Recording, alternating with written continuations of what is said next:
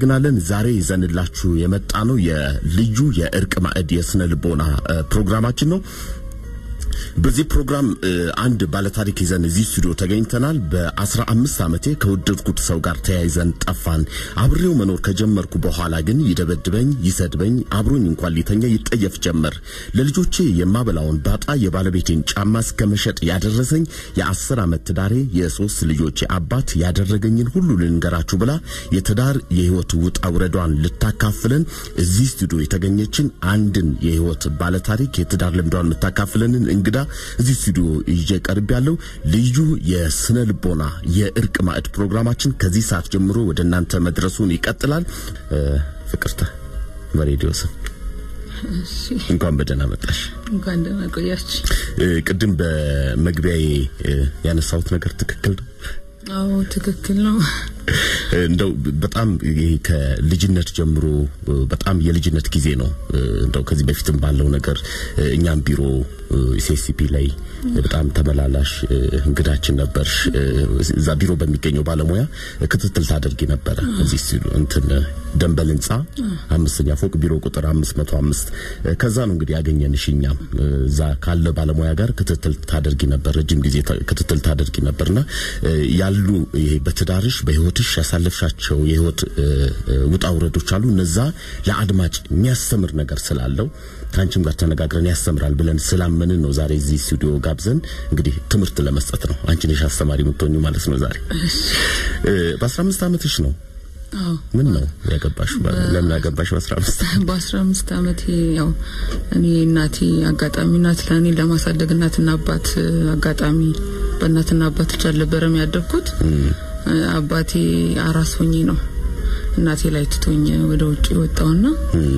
አጋጣሚ በእናትና አባት ተጨላደኩም እሷም ኦልሞስት የ4 ዓመት እንደዚህ ልጆኝ ወደ ውጪ ወጣቸው አያት ነው ያሳደገኝ እና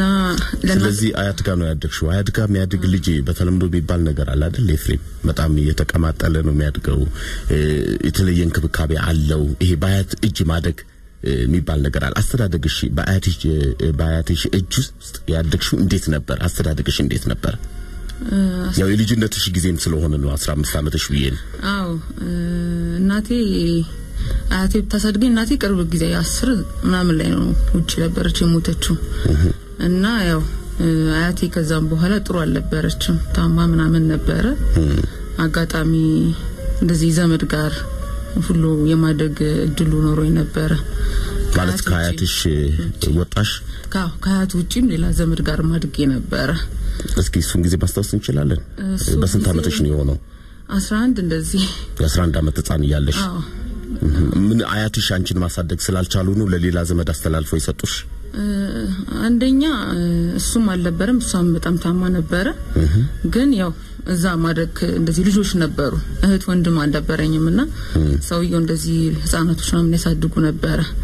እና እዛ ተቀላቅዬ እንድማርና እንዳድግ ነበር ከባድ ሁኔታ ነበር እዛ ምድገቴ ማለት ነው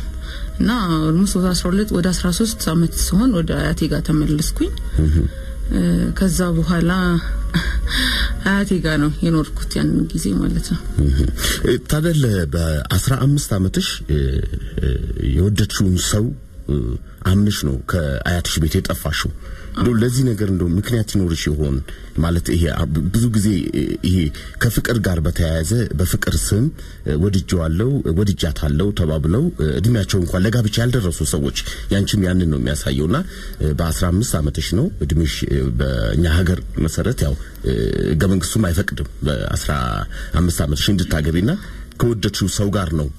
ይወጣሽና ምንድነው ምክንያትሽ እንደዛ እንድታድርጊ ያደረገሽ ነገር ምንድነው አሁን ላይ እናት ሆኜ ልጆች ኖሮኝ እንደናት ልጆችን ትሪት አድርጌ ሳይው ፍቅር ምፈልገው ፍቅር ነበር ከነሱ ከነማ ካያቴ ከቤተሰቦቼ ካሉት ማለት ነው እና አንደርስታንድ ያልተደራረግነው ነገር ነበር አሁንም አያቴ በህይወት አለች ግን ያን ጊዜ ላይ እንዴት አይነት እንክብካቤ መስጠት እንዳለባት በምን አይነት መልኩ ትሪት ማለት እንዳለባት ምን ፍቅር ምን እንደምፈልግ ከነሱ አልተረዱኝም ነበር እና ብቸኝነት አበዛ ነበር የሚያደርጉልኝ ነገር ለኔ ፍቅራቸውን ያህል ነው ያደርጉልኝ ነበር ግን አልተረዱኝም አንዳንድ ቃላቶች ምን ነበራችሁ ተጠብቂው ከነሱ ምንድነው የምትጠብቂው የነበረው ከአያቶችሽ ካሳዳጊዎችሽ በሰዓቱ ያልተረዱሽ ነገር ምንድነው በቃ ጓደኛ እንደ ጓደኛ እንዲቀርቡኝ ይፈልግ ነበር በዛን ጊዜ በጣም እንዲያቀርቡኝ አብሮ ሻይ ቡና ከማለት ጀምሮ እንደዛም ማሳልፈው ሰው አልነበረኝም እና ከዛን ጊዜ ጀምሮ ከዛ ሁሉ ሁኔታ አንፃር ያው አጋጣሚ ሳገኘው ኢሚዲየትሊ ነው የወሰንኩት ማለት ነው ከልጆች አባት ጋር ከባለቤትሽ ጋር የተዋወቅሽበት መንገድ ትንሽ እንትን ነው ማለት ስልክ ተደውሎ ጎረቤት ስልክ ለማንሳት ስትሄጂ ነው በዛ አጋጣሚ የተዋወቃችሁት ግንኙነታችሁ በዛው ነው የቀጠለው አዎ ጎረቤት ስልክ ይፈልግሻል ማለት በመሄድበት አጋጣሚ ነበር እዛ ቤት ነው የተገናኘነው እዛ ቤት ነው ያወቅኩት ጓደኝነት ተጀመረ ነው ወዲያውኑ ነው ወደ ትዳር ያመራችሁት ምን ያልተዋወቃችኋል ምንም ያህል አልተዋወቅንም እውነት ለመናገር ምንም ያህል አልተዋወቅንም ወተዋወቃችን 2 ወር ነው ግፋቢል 3 ወር ነው እሱንም ደግሞ በጣም የሰፋ ጊዜ አልነበረም የምንገናኘው እና 3 ወር ጊዜ ነው እየተደበኩ ነበር ማገኘው እና ስለሚያገኘኝ ስለሚያዳምጠኝ ምናምን ከነሱ ማግኘት የምፈልገው ነገር በሰዓቱ እሱ ትሪት ያደርገኝ ስለነበረ ትዳር ይዤ ወልጄ ምናምን ኖራለሁ ብዬ አልነበረ አወጣጤ አጠፋፌ ማለት ነው እዛ ጋር ያለው ጫና ነው እኔን ትሪት አለማድረግ ከባድ ነበር ራሴን ሁሉ ታንቄ ሁሉ ጎረቤት ሁሉ አትርፎኝ ነበር በዛን ጊዜ በዛ ድሜሽ በዚህ በ15 ዓመትሽ ነው ይሄ የሆነው ምትነግሪ አዎ እና ኢሚዲየትሊ ከሱ ጋር ስገናኝ በቃ የሆነ የሚያስጥለኝ ነው የሚሸሸግበት ነገር ያገኘው ነበር መስሎኝ ወጣት በዛርሜ አላመዛንዘንኩ ሌሎች ከባድ ነገሮችም ነበሩ ሰናወራ ስትነግሪኝ ማለት አሁን በጣም ራስን ለማጥፋት እስከ መወሰን ድረስ ሊያደርስ የሚችል ውሳኔ ሁሉ ወሰነሽ እንደነበረ ነው አሁን እየነገርሽኝ ያለሽው በቃል ደረጃ ራሱ ሲነገረኝ የነበረው ነገር በቃ ጥፊ የሚያስብል ነው እዛ ቤት ለመኖር ትንሽ የሚያበረታታ ነገር አይደለም ፍቅር ካለማግኘት በተጨማሪ በቃ አንቺም እንደው ቃል በቃል ልጥራው እንደዚህ አንቺም ልጅ ልታመጪ ነው ወይ እንደዚህ ሳታገቢ ልትወልጂ ነው ወይ እንደዚህ የሚባሉ ነገሮች ነበሩ እንደው ቃል በቃል ስለነገርሽኝ ነው አንቺ ትንሽ ከበደኝ እኔ ለመናገር አንቺ ንገሪኝ አዎ አንዳንዴ ልጆችን በዛርሜ ማሳደግ እውነት ጥበብ በጣም ትልቅ ጥበብ ይጠይቃል ይሄ 15 16 እውነት ለመናገር 20 እስኪሞሉበት ያለው እድሜ በጣም ከባድ ጊዜ ነው በጣም ትሪትመንት በጣም ፍቅር የሚፈልግበት ጊዜ ነው ይከብዳል ማለት እናት እህት ወንድም ምናምን በሌለበት እኔ እናት ሆኜ ነው የእናት ፍቅር የገባኝ አባት ሆኜ ነው ሜቢ አባት ምን እንደሆነ ያወቅኩትና እናትሻና ዲቃላ አንቺ ደግሞ ነገር ሌላ እንደዚህ አይነት ነገር ታመጭብን ነው ወይ ልጅ ታመጭብን ነው ወይ ስወጣ ስገባ ያለው ነገር አስቸጋሪ ነበር ሻንቺ ማለት አንደበርኩኝ እኮ እንደዚህ አሁን ለምሳሌ አንቺ በጣም ማለት ለነሱ አንቺ ሊያስተዳድሩ ወይንም ሊያሳድጉ ትንሽ ከባድ ወጣ ያለ ባህሪ ነበርሽ በሰዓቱ እንደዚህ ሊሉ ይቻሉበት ምክንያት ምንድነው ዘመተኛ ነበርኩኝ በጣም ከባለቤቴ ጋር ስጠፋ ራሱ ከወንድ ጋር ታይታት ተታወቀም እንዴት የታግኝቷት ነው ጠፋች ተዋለው እና ዝምተኛ ነበርኩኝ ጭምት ነበርኩኝ ማለት ብቸኛ ነበርኩኝ አልቃሻ ነበርኩኝ ብቸኝነት መርጥ ነበር በዛ እድሜ በቤተክርስቲያን ሄጄ ነበር ቁጭ ምለው አላወራም እንደዚህ አይነት ነገሮች ነበሩ ፍቅርተኝ ነገር ያው እንድናነሳ የፈለኩበት ምክንያት አለኝ እንደም ይሰሙን አድማጮች አሉ በርካታ አድማጮች ይሰሙናልና ይሄ ልጆቻችንን ምናሳድግበት መንገድ በተለይ እነዚህ ወጣቶችን ታዳጊዎችን ምናሳድግበት መንገድ ቅድም ያልሽው ነገር ጥበብ ከሌለው ልጆችን ምንይዝበት መንገድ እንደው በእውቀት ላይ የተመሰረተ ነገር ካልሆነ አንዳንድ ጊዜ አንቺ የወሰንሽው አይነት ውሳኔ ወደቱት ከሚሉት ሰው ጋር አብሮ የመጥፋት አብሮ የመሄድ ባጋጣሚ ትዳርን የመመስረት ነገሮች ባንቺ ብቻ አይደለም በርካታ ነገሮች እንደዚህ አይነት ተመሳሳይ ታሪኮችን እንሰማለንና ምናልባት ለቤተሰብም ለአሳዳጊዎችም ለወጣቶችም ጭምር ለታዳጊ ወጣቶችም ጭምር ትምርት ሊሆን ይችላል ብዬ ስላሰብኩ ነው እንደው አሁን ላይ ሆነሽ ያኔን ስታስቢው በ15 ዓመትሽ የሚቆጭሽ ነገር አለ እንዲህ ባደረኩት ኖሮ በ15 ዓመቴ እንዲከማደርክ ይሄንን ነገርን በዚህ ባስተካክለው ኖሮ ብለሽ የሚጸጽትሽ ነገር አለ ከማለፋችን በፊት? አዎ የዛን ጊዜ ብሰማ ኖሮ ብረጋጋ ኖሮ ብያስባለሁ። ማንን ብሰማ ኖሮ? ፋሚሊ የዛን ጊዜ ስጠፋ ጎረቤት ታይ ምናምን ተብዬ ነበርና ብሰማ ኖሮ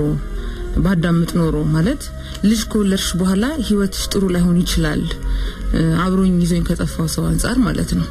የተመከርኩት ምክሮች ነበሩ አልሰማ ብዬ ነው ካለስ መኖር አልችልም ምናምን ብዬ ነው የወጣሁትና ትምርቴን ብማር ኖሮ አሁን ላይ በተፈጠረብኝ የትዳር መጥፎ ነገር ብማር ኖሮ የዛን ጊዜ ራሴን መቻል ብችል ኖሮ ብሰማ ኖሮ። ትምርት አቋርጠሽ ነው ከስንተኛ ክፍል ነው አቋርጠሽ የጠፋሽው? የጠፋሁት እውነት 8 ሚኒስትር ያልተፈጠንኩ አቋርጬ ነውና ያው ግን ያስተምረኛል የሚል ነገር እምነት ነበረኝ እሱ ጋር ያስተምረኛል ያው ያጣውትን ነገር ሙሉ ኮንፊደንስ ነበረኝ ያስተምረኛል ነገር ላይ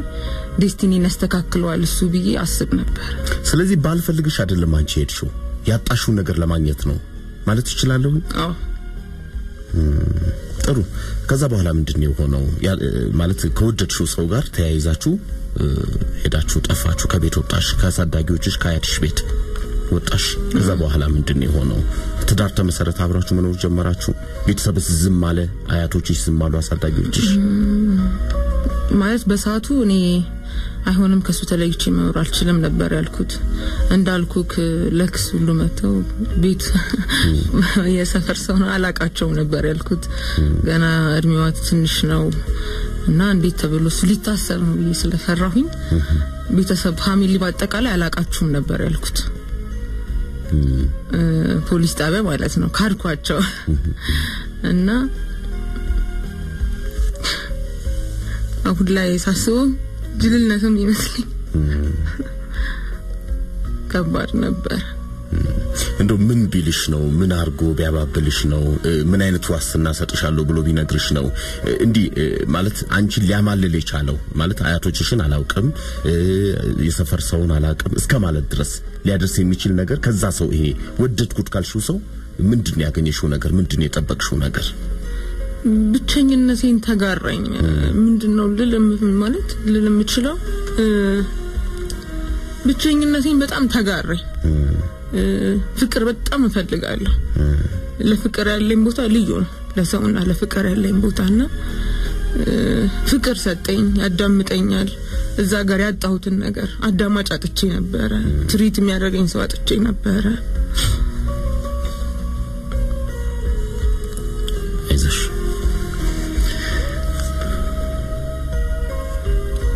እሱን ነገር ነው የሰጠኝ በሰዓቱ ማለት ነው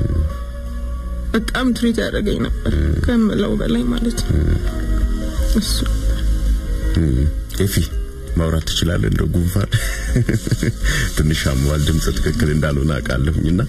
እንደው ማውራት ከቻለን እዚህ ላይ በደንብ እንድናወራ ፈልጋለሁኝ ሰዎች በተለይ ታዳጊ ወጣቶች ካሳዳጊዎቻቸው ቤት በተለይ ወላጆች የሚያድጉ የማያድጉ በወላጅ በእናት አባት እጅ የሚያድጉም ልጆች ተመሳሳይ ነገሮችን አጋጥሟቸው ምን መለከትበት ጊዜ አለ አሳዳጊዎቻቸውም ጋር የሚያድጉ ልጆች እንግዲህ ፍቅርተ እንደነገረችን ከሆነ ወንድም እህት ምናምን አጠገቧ የለም አያቶቿ እጅ ነው ያደገችው አጠገብ የሚሰማኝ ሰው የለም የሚያዳምጠኝ ሰው የለም የምጠብቀው የምፈልገው ፍቅር አለ ያንን የሚሰጠኝ ሰው የለም ስለዚህ ይሄ ሰው በቃ ብቸኛ ነገር የሚያጣውትን ነገር ሊሞላልኝ የሚችለው ብቸኛው ሰው ይሄ ነው ብዬ ነው በ15 ዓመቴ የ8ኛ ክፍል ትምርቴን አቋርጬ ተከትዬው የጠፋሁት አሳዳጊዎቼን የጎረቤቱን ሰው አላቃቸው ምስክል ድረስ እስከ መካድ ድረስ ደርሼ ነበር በዚህ ሰው የተነሳ ነው ምትለንና እስኪ እዚህ አካባቢ ያለው ነገር እናንሳ I think ከእድሜው በለጠ እንግዲህ ምክንያቶቹን ነው የምናወራው ምክንያቱም እድሜው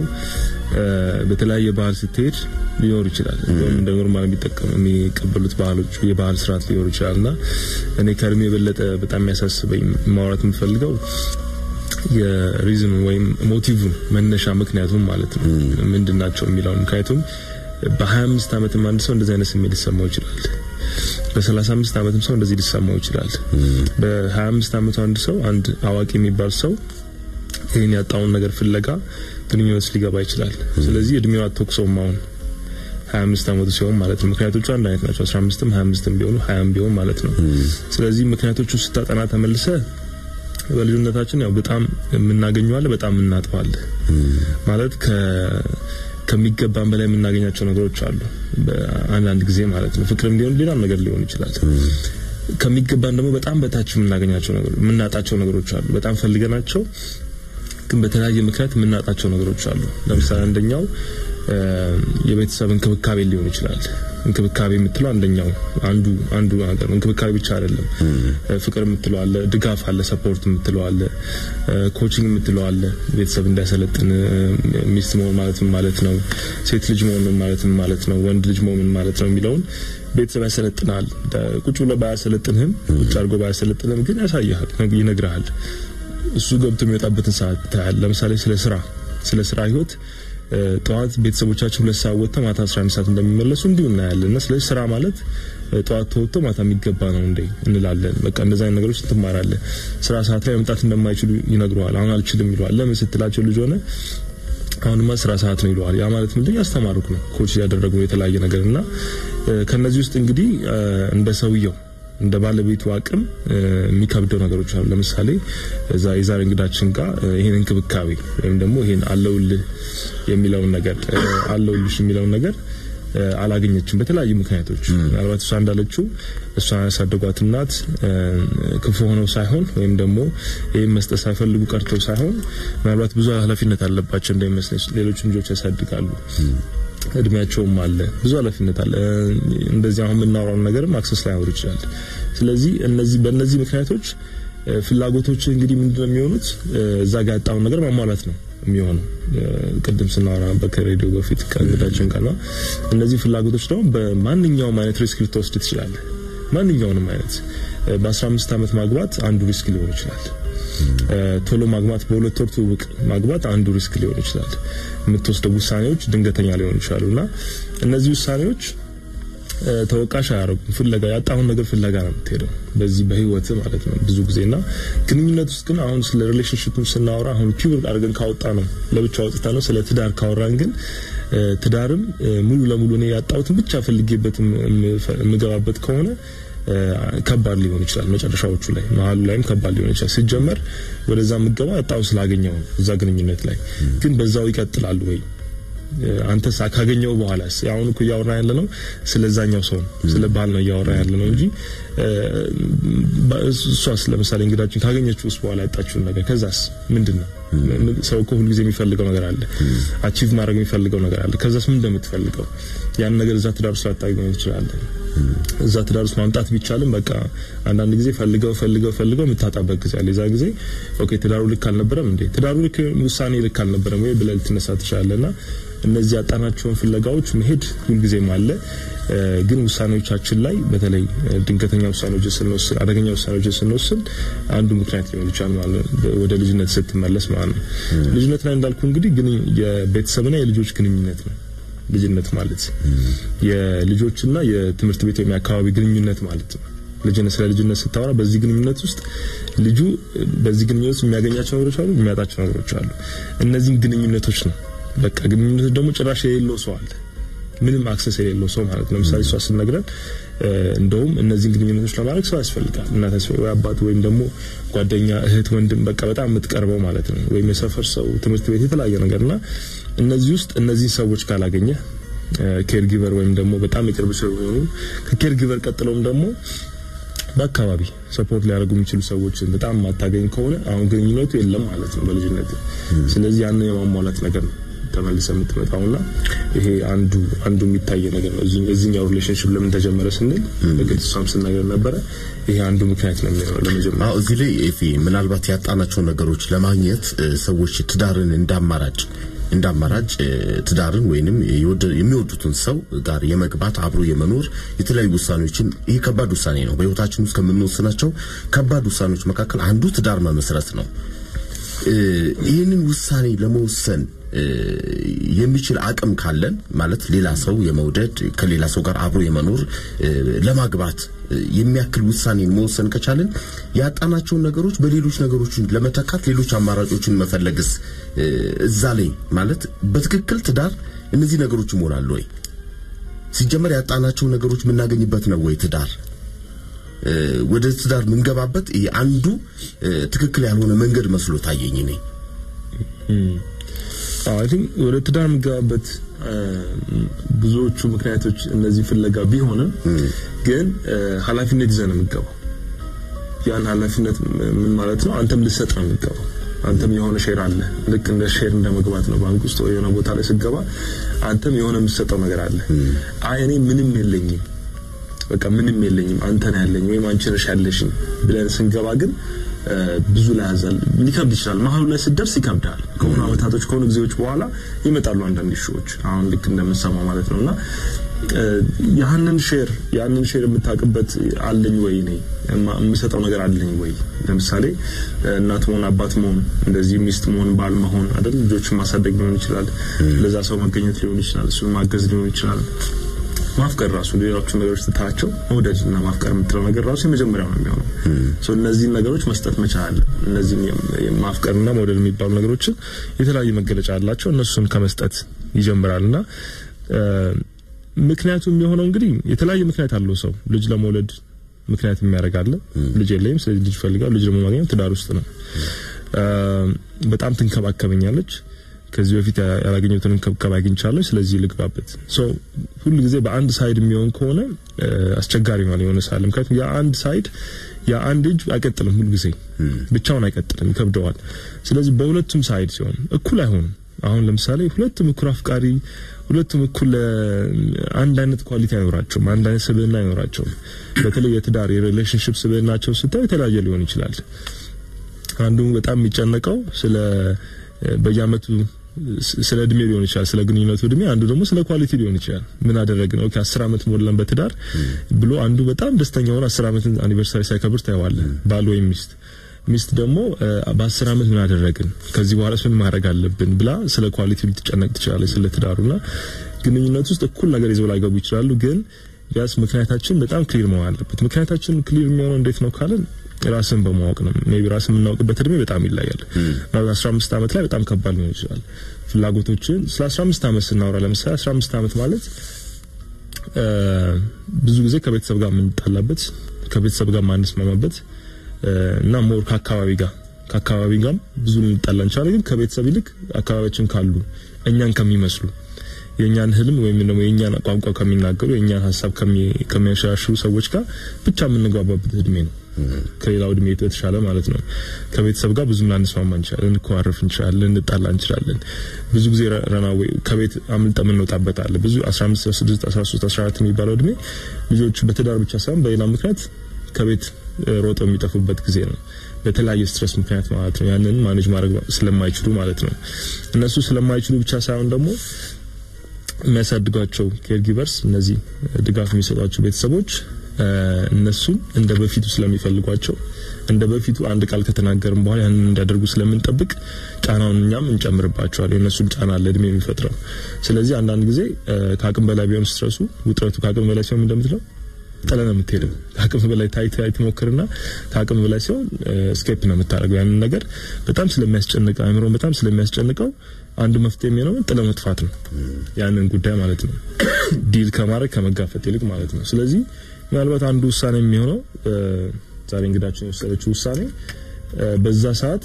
ጥሩ ነገር ከውጭ አለ ከውስጥ የምትፈልገው ነገር የለም ከውጭ ደግሞ ፑሽንግ ፑሊንግ ልትለው ትችላለህ ከውጭ በጣም የሚጎትት ጥሩ ነገር አለ ከውስጥ ደግሞ የሚገፋ ነገር አለ ስለዚህ እነዚህ ከቤት ጥለህ እንድትወጣ ወይም ከጉዳዩ ከዛ ህይወት ለጊዜውም ዞር እንድትል ይገፋፋል እኔ ጫናውን እስማማለሁኝ አሁን ለምሳሌ እንግዳችን ባለ ታሪካችን የነበረችበት ጫና ባሳዳጊዎቿ በቃል ደረጃ የሚነገራት ነገር አለ ትንሽ አይምሮን ሊቆረቆር የሚችል ነገር ከውጪ የምትሰማቸው ነገሮች አሉ በግል በህይወቷ ራሱ አጠገቧ ሰው ማጣቷ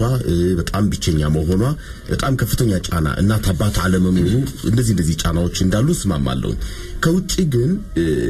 የሚስብ ነገር አለ አሁን ጥሩ መስሎ የታየው እዚህ ጋር አሁን ባለው ታሪክ ጥሩ መስሎ የታየው ፍቅር ነው የወደደችው ሰው ነው ባጭር ጊዜ በሁለት ወር ውስጥ በትውውቅ በጣም ያፈቀረችው ሰው ለትዳርነትም ሁሉን ነገር ይሰጠኛል ያጣውትን ከዚህ ያጣውትን ነገር ሊሰጠኝ ይችላል ብላ አምና የሄደችው ሰው አለ እኔ ፍቅር አሁን ይሄ በተለይ ይሄ አፍላ ወጣትነት እድሜ በታዳጊዎች ውስጥ እድሜ ውስጥ ይያለን እውነት ያ ፍቅር ነው ወይ ነው የኔ ጥያቄ ኤፊ ፍቅር ነው ወይ ፍቅር የራሱ የሆነ መገለጫዎችስ አሉት ወይ ይወደድን ምንለው ሰው አሁን አንድ 30 ዓመት የሞላው ሰው ወደ ኋላ መለስ ብሎ ህይወቱን ወደ ኋላ መለስ ብሎ ሲያይ ምናልባት በአፍላ ወጣትነት እድሜው የወደዳቸው ሴቶች በጣም ብዙ ሊሆኑ ይችላሉ እና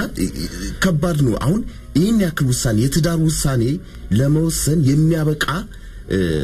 የፍቅር ደረጃ ላይ ነው ወይ የበዛ እድሜ ላይ ወደድኩሽ ምንለው ነገር እንደው እሱን ግን ትንሽ ብናየው ብዬ ነው እኔ ፐርሰናሊ ያው ትዳር በተለያዩ ባህሎች እንዳልኩ በተለያየ መንገድ ሊፈጸም ይችላል ሳትተዋወቅም ልታገባ ትችላለህ እሱ አይደለም ፖይንቱ አሁን እንዳልኩ እድሜውን እንደዚህ በጣም ስትረስ ማድረግ ያለብን አይመስለኝም አሁን የበዛ እድሜ ማንኛውም ውሳኔ ልትወስን ትችላለህ የምትወስንበት ምክንያቱ እና እንዳልኩ እኮ አንድ ሰው እዛ እድሜ ላይ አጣው የሚለውን ነገር አሁንም ፈልጎ አጥቶትም 25 30 አመት ሞልቶትም የሚጋቡ ሰው የሚያገቡ አሉ የሚያፈቅሩ አሉ ማፍቀር ብቻ ሳይሆን ወደ ግንኙነት ወደ ትዳር የሚቀይሩ ሰዎች አሉ ግን ምንድነው ከውስጥ በጣም ሞቲቬት ያደረገው ወደዚህ ትዳር እንድገባ በጣም ምንድነው ብለህ ስታጣና ስትበረብር የምታገኘው የዛ ሰው ይሄኛው ሰውየው ስብናው ሞዴል ሳይሆን ወይ ግንኙነቱ መፈለግ ሳይሆን እዚህ ጋር የሆነ ማጂሻን አለ የሆነ በቃ ሁሉ ነገር የሚሰጥ እንደ አስማተኛ እንደምትለው ማለት ነው የሚሰጥ ሰው አለ መስጠት የቻለ ሰው አለ ወይም ደግሞ አንተ የሌለ ነገር የሚያሳይ ሰው አለ የሚሰጥ ሰው አለ መስጠቱ ክፋት የለውም ከሰው መቼ የምታገኘው ከሌላ በፊትም ከሰው ነው የፈለከው አሁን ከሰው የምትፈልገው ግን ያ ሰው ትዳሩ የምትይዝበት በቃ እድሜ ልክን እንደዚህ ነገሮች ፕሮቫይድ እንዲያደርግ አንተ የሌለህን ነገር ሁሉ እየሞላ እኔ ዜሮ ሆኜ ያኛው ሰው የመቶ ሆኖ እሱ እየሰጠኝ እነዛን ያሟላልኝ እኔ ሙሉ የሚያደርገኝ ከሆነ ያ ሰው እኮ ትዳር ፍቺ ብቻ ሳይሆን ላልፍም ይችላል በተለያየ ምክንያት እንደዛ ላይ ቀጥል ይችላል በተለያየ ምክንያት ማለት ነው ያንን ነው በጣም ስትረስ የምናደርገው ስለ ፍቅር ስናወራ አሁን ፍቅር የኔታ ሊከሰት ይችላል ሰዎች ፍቅር ማለት አታችመንት ነው ሰዎች ይቀራረባሉ ይላመዳሉ ከዛ በኋላ የፍቅር ስሜት ስለሆነ ማለት ነው ከስሜቶች አንዱ የሚመደብ ነው ፍቅር ሐሳብ ስላልሆነ ማለት ነው ስለዚህ ያ ስሜት ሊፈጠር ይችላል በማንኛውም ቅጽበት ሊፈጠር ይችላል ከዛ በኋላ ግን ወደ ትዳር የተቀየሩ ፍቅሮች አሉ ያልተቀየሩ አሉ አው ስሜቱን ያ ፍቅር ስሜት ትክክለኛ ነው አይደለም የሚለውን ነገር እንደው ለይተን የምናውቅበት መንገድ አለ ወይ ነው ማለት በዛ እድሜ ላይ እንግዲህ በጣም የማፍቀር እንትናችን ከሌላው ጊዜ በጣም የተሻለ ነው የሚሆነው ሰው በጣም ተቃራኒ ጾታ ፍላጎቶቻችን በጣም የተሻለ ነው የሚሆኑት አሁን ካለው እድሜ ወይም ደግሞ ከዛ በፊት ካሉት እድሜዎች እነዚህ እድሜዎች ላይ በጣም የተሻለ ወደ ተቃራኒ ጾታ የመቅረብ ነገር አለ ወይም ደግሞ ብዙ ሰዎች የመጀመሪያ ፍቅራቸውን የሚያገኙበት እድሜ ሊሆን ይችላል ከ14 ከ13 ጀምረ እስከ 17 18 ስትሄድ ሰዎች የመጀመሪያ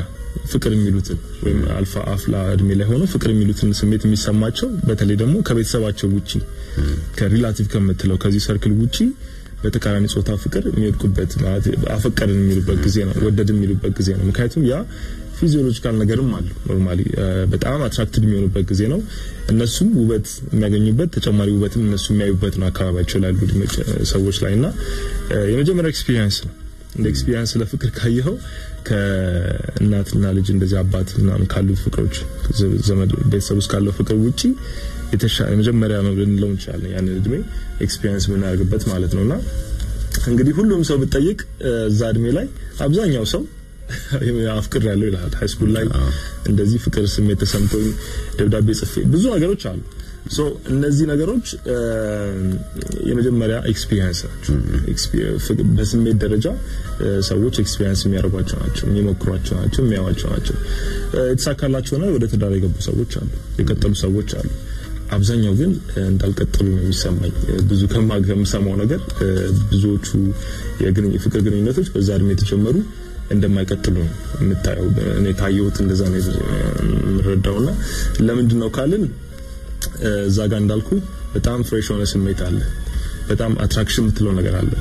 ከኮሚትመንት ይልቅ በጣም ወደ መሳብ የምታየው ነገር በጣም ወደ መሳብ የምትሄድበት ጊዜ አለ ከውስጥ ነው ፑሽ የሚያደርግ ነገር አለ ፊዚዮሎጂካል አካላዊ የሆነ ነገር ስሜቶች ማለት ነው እነዚህ አካላዊ ፍላጎቶች ያን ስሜት ይፈጥሩባል አካላዊ ፍላጎቶች ከሆነ ጊዜ በኋላ ሲረጋጉ ግን ማየት ተጀምራል የኔ ቫልዩ ምንድነው እኔ ሞዶ ምንድነው መጣላው ምንድነው ብለ ማየት ይሻላልና እድሜውን በራሱ ምንድነው ካልከኝ አይደንቲቲን የምትጠይቅበት ነው ዝም ብለህ ስለ እድሜው ካወራ ምን አይነት ሰው እንደምትወድ ምን አይነት ኑሮ እንደምትፈልግ ምን በጣም ኢምፕረስ እንደሚያደርግ ምን እንደምትጠላ ምን እንደምትወድ በጣም የምትጠይቅበት ጊዜ ነው ሶ በጥያቄ ውስጥ ሆነ ወደ ግንኙነት መግባት ማለት ልክ እንዳው እንዲሁ ይሰማል ብዙ ጊዜ ላይሳካ እንደሚችል ማለት ነው ወይም ከባድ ፈተና እንደሚሆን እንዲሁ ታውቀዋለና ያ እድሜ እንግዲህ እንደ ኤክስፒሪየንስ መሰጥ ይችላል የመጀመሪያው ሰዎች ኤክስፒሪየንስ የሚያደርጉት እድሜ ነው ይችላል መልካም እንግዲህ እስከ 9 ሰዓት ድረስ እንቆያለን በ15-ዓመቴ ከወደኩት ሰው ጋር ተያይዘን ጠፋን አብሬው መኖር ከጀመርኩ በኋላ ግን ይደበድበኝ ይሰድበኝ አብሮኝ እንኳን ሊተኛ ይጠየፍ ጀመረ ለልጆቼ የማበላውን ባጣ የባለቤቴን ጫማ እስከመሸጥ ያደረሰኝ የ10 ዓመት ትዳሬ የ3 ልጆች አባት ያደረገኝን ሁሉ ልንገራችሁ ብላ እዚህ ስቱዲዮ የተገኘች ባለ ታሪክ ፍቅርተን ያወራን እየተነጋገርን እስከ 9 ሰዓት ድረስ እንቆያለን ከዚህ በኋላ አብረው ከጠፉ በኋላ ምንድነው የሆነው ነገር በትዳራቸው ምንድነው የገጠማቸው ነገር የ10 ዓመት የትዳር የህይወት ውጣ ውረዱን ያያየን ከናንተ ካድማጮቻችን ጋር እንቆያለን በስልክ መስመሮቻችን ላይ ደውሉልን ትዳሩስ ገባሽ የገጠሙሽ ችግሮች ምንድናቸው እነዛንስ እንዴት ተወጣሻቸው ከባለሙያ ጋር ያሳለፍሽው ጊዜ ምን ያህል ነበር የሚለው ነገር በቀጣይነት ምን መለከተው ነው የሚሆነው እስኪ ወደ ትዳር ወደ ትዳር ከገባው በኋላ ማለት በዛ እድሜ ልጅ ማሳደግ ልጅ ትሪት ማድረግ ነው የሚከብዱ ነገሮች ነበሩ 16 እንደዚህ 17 ላይ ነው ልጅ የወለድኩት የመጀመሪያ ልጄንና ይከብድ ነበር ከዛም በኋላ በትዳር የመጡ አለመግባባቶች ነበሩ 2 አመት 3 አመት እንደዚህ ያልክ ስንኖር ማለት ነው እና ጠብቂያቸው የነበሩትን ነገሮች ማጣት ከሱ ፋሚሊ የሆነ እኔን ያለ መቀበል ነገሮች ነበሩ ፍጹም ማለት ነውና መጥፎ ጊዜያቶች ጥሩ ጊዜያቶችም ነበሩ ከባዱ ጊዜ የመጣው almost ሁለተኛ ልጅ እንደዚህ ኮለርኩኝ በኋላ ነበር ከባድ ጊዜ የሚላቸው ጊዜያቶች የመጡት ምንድናቸው መሰለ አንድ እኔን ጠብቄ የገባው ነገር ነበር ያስተምረኛል እንደዚህ ያረጋኛል በየገባቸው ነገሮች ነበሩ ለኔ መጀመሪያ የነበረው ፍቅር ነበር ይኖርልኛል ያለኝ እሱ ነው ምድር ላይ አለኝ ብዬ አስብበት ባይሆንም ግን ትዳር ልጅ ኮለድም በኋላ አለኝ ምድር ላይ የሚለው ሰው እሱ ነበር እና እነዛ ነገሮች መለወጥ ሲጀምሩ ብወጣ በተው ትዳሩን ይዛን ጊዜ ላይ አስብ ነበር ከመጥፎ ከማያቸው ዱላዎች አለ መግባባቶች ድሮም አንቺ ነሽ እኔ ሳልፈልግሽ የሚባሉ ቋንቋዎች ሲመጡ መቼም እነዚህ መጡት እንደነገርሽ ይዋል እንደተጋባችሁ ያው ልጅ አይደል ልጅ መጥቷል በህይወታችሁ ልጅ መጥቷል በትዳር መኖር ጀምራችኋል ጥሩ ጊዜ ሊባል የሚችል ጊዜ እንደነበረ ነው እየነገርሽ ያለሽውና መቼ ነው እየተለወጠ የመጣው ትዳራችሁ ማለት መጥፎ የሚባሉ ነገሮች አሁን የምትነግሪኝ ነገሮች መከሰት የጀመሩት ከመቼ ጊዜ በኋላ ነው ከተዳራችሁ ማለት ነው 5 አመት ሆነዋል ከባድ ጊዜ ነበር ፍጹም ማለት ብር ወደ ራሱ አይነት ወደ ራሱ ስራ ገባ የራሱን ቢዝነስ በግሉ መስራት ጀመረ ከዛም በኋላ ተለወጠ ብዙ ሰዎች ጋር መገናኘት ጀመረ ለትዳሩ እሱም ዋጋ ከፍሏል በርግጥ አብረን ስንኖርና ግን ኦፖርቹኒቲ ከጥሩ ሰዎች ጋር መዋል ስራው ሁኔታው ያገናኘው ነበርና ቤት ውስጥ ቁጭ ብዬ እሱን መጠበቄ ልጆች ማሳደጊ ምናምን ለትዳሪ ለልጆች የምከፍለው ዋጋ ሳይሆን just በቃ አንቺ የሚገባሽ ቦታ ይሄ ነው አይነት ነገር ነበር ስሜቱ ፋሚሊ ምንም የለም ከፋኝም ብዬ የሚሄድበትም ስላልነበረ ጣምጫና ነበር ምሰጥሽን ተቀበይ እኔ ምልሽን ሰምተሽ ኑሪ የኔ ሐሳብ አለ መስማት ደረጃ ላይ ሁሉ እርሶ ነበርና ልክ እንደ አዛዥና እንደ ሰራት እንዳሰሪና እንደ ሰራተኛ ሁሉ ሆነን ነበር ፍቅሩ ጠፍቶ ማለት ነው እና ከባድ ጊዜ ነበር እነዚህ ነገሮች ናቸው ማለት አሁን በህይወትሽ ውስጥ በትዳር የጠበቅሽው ነገር አለ የጠበቅሽው ነገር እየሆነ አይደለም የመጣው በጣም እየተቀየረ መጣ መቋቋም ምትችይበት ከአቅምሽ በላይ የሆኑ ነገሮች ናቸው በትዳርሽ ውስጥ እየተከሰቱ የነበሩትና በሳቱ ምን ነበር የምታደርግ ምን ነበር የምትወስጂው እርምጃ እንደዚህ አይነት ነገሮች በትዳርሽ ውስጥ በሚከሰቱ ጊዜ የምታደርጋቸው ነገሮች ምንድናቸው ይሄ ባለሙያ ሳታማክሪ ወደ ባለሙያ ሳትመጪ ግን ችግሮች በሚከሰቱ ሰዓት ምትወስጂው እርምጃ ምን ነበር እሱን ማወቅ ፈልጌ ነው በዛን ሰዓት ላይ በጣም ከባድ ነበር ማለት ያው እጸልይ ነበር ያለኝ እግዚአብሔር ብቻ ነበር ከሰው ጋርም እንድገናኝ ብዙ አይፈልግም ነበር ከቤት አልወጣም ጓደኛ ምናምን የለኝም እና ብቸኛ ነበርኩኝ ሰው አልቀርብም ልጆቼን ይዤ ነበር ቤት ቁጭ ብለው ከሰው ጋር እንድገናኝ አይፈልግም ነበርና በዛን ሰዓት ላይ ነበረኝ ነገር እውነት ለመናገር ወደ እግዚአብሔር መጸለይ ብቻ ነበር ብወጣ ልጆቼን ትቼ ቢሄድ እኔ ያለ እናትና ያለ አባት ነው ያደኩት ትቻቸው ቢሄድ የኔን እድል የኔን ጣፈንታ እንደገና ድጋሚ ነገር በእነሱ ህይወት ሊሆን ነው ወይ እንደዚህ አይነት ነገሮችን አስብ ነበር ቸገር ነበር በጣም አለቅስ ነበር ትሪት ማድረግ ያቅተኝ ነበር ራሴን ልጆቼንም ጭምር ከባድ ነበር ማማክረው ሰው አልነበረምና ከጭንቀት የተነሳ እንደውም ህርት አታክ የልብ ህመም ሁሉ ተከስቶብኝ ነበር የምተነፍስበት ከማጣት የተነሳ ማለት ነው እንጂ ቢደርስብሽን ጫና ቢደርስብሽን ችግር ምታዋዩ ምታማክሩም ሰው አልነበረ ወደ ባለሙያም የሚሄድ ነገሩ አልነበረሽም እዚህ ብቻሽን ነበር አሁን ከሱ ቤተሰብ ተቀባይነት የለሽም እንደነገርሽኝ ከሆነ ከሱ ቤተሰብ ተቀባይነት የለሽም በጣም ከባድ ጊዜዎችን አሳልፈሻል የቤተሰብም ጣልቃ ገብነት ነበረብሽ እሱም በጣም ከባድ ጊዜዎችን ከሱ በሚደርስብሽ ነገርም ከባድ ጊዜዎች እንደነበሩ ነው ልጆችሽን ሁሉ ምታበዩ እስከ ታጭ ድረስ በጣም ከባድ ፈታኝ ጊዜዎች እንደነበሩብሽ ነው የነገርሽኝ የነበረው በሰዓቱና እነዚህ ችግሮች እየደረሱብሽ ግን ምንም ነገር ማድረግ አልቻልሽም አንቺ በግልሽ ማለት ትዳርሽን ለመታደግ ትዳርሽን ለማትረፍ ለምሳሌ የቤተሰብ ጣልቃ ገብነት ከሆነ በሰዓቱ የተፈጠረው በእናንተ ትዳር ውስጥ የመጀመሪያውና ትልቁ የባለቤት ሰቦች ጣልቃ ገብተዋል በትዳራችን ከሆነ እነሱን ወደ ጎን አድርጋችሁ ማለት ከትዳራችሁ አስወጥታችሁ እናንተ ለብቻችሁ ተነጋግራችሁ ችግሮቻችሁን በተለይ አንቺና ባለቤትሽ ችግሮቻችሁ ለመፍታት ያደርጋችሁ ጥረት አልነበረም አልነበረም በተለየ ሁኔታ እነሱ ነበር የሚያዳምጠው እንደውም ሲመታኝ ወይ የሆነ ነገር ሲፈጠር ወደ እነሱ ቤተሰብ ነበር የሚሄደውና እንደውም የተሰጠኝ ነገር አንዴ መጥቶኝ መጥፎ ነገር ተከስቶብኝ ነበር አፍንጫ አካባቢና እንደውም ካንቺ ጋር እንዲኖርኛ አንፈልግም ማለት የተወለዱት ልጆች ራሱ ምንም አይመስሏቸው ካኔ መወለዳቸውን ሁሉ አይወዱትምና እባካችሁ እንደዚህ ነው እንደዚህ ምከሩልኝ እንደዚህ ነው ብዬ እንኳን ወደ እነሱ ነበር የምጠጋው የበለጠው ማለት ነው እና ካኔ ጋር እንዲኖር እንደማይፈልጉ እኔው ተደብድቤ ሄጄ ለሱ አግዘው ነው የሚናገሩኝ ለምን መታሃት እንኳን የሚል ሰው አልነበረ ካንቺ ጋር እንዲኖርኛ አንፈልግም ድሮ ማስገድደሹ ነው በዛ እድሜ ምናምን አይነት መልስ ነበር የሚሰጡኝ የሲሆን አንቺ ከባለቤትሽ ጋር ችግሮችን ለመፍታት የምታደርጊው ነገር ምን ነበር አወራ ነበር አትነጋገሩ ነበር እንነጋገር ነበር እናወራለን ግን በጣም ቤተሰቦቹን ያዳምጥ ነበር በቃ ከመለ በላይ እንጃ እውነት ለመናገር ድፍረቱም ካልሆነብኝ በእነሱ ላይ የሚደገፈውና የሚታመነው ነው ያህል እግዚአብሔር ላይ ይደገፋል ማለት አልችልም ለነሱ ያለው ሪስፔክት በጣም ሃይ ነው በቃ እቃ ሁሉ መንገዛው መጀመሪያ ጊዜ አካባቢ እነሱ እህቱ ጊዜ ያለችውን እቃ የሚገዛው የሆነ ነገር የሚደረገው ሁሉ በቃ በእነሱ ምሪት ነበር ባል እንኳን ካልሄድን ምን ስለሆነ ነው ምትቀሩት ብለው እሱ በሌለበት መተው ነው የሚናገሩኝ አንቺ ማን ስለሆንሽ ነው እሱ መጠየቅ ሲችሉ ማለት ነው እንደዚህ አይነት ከባባድ ጊዜያቶች በብቸኝነት ያሳልፈ ነበር መልካም አሁን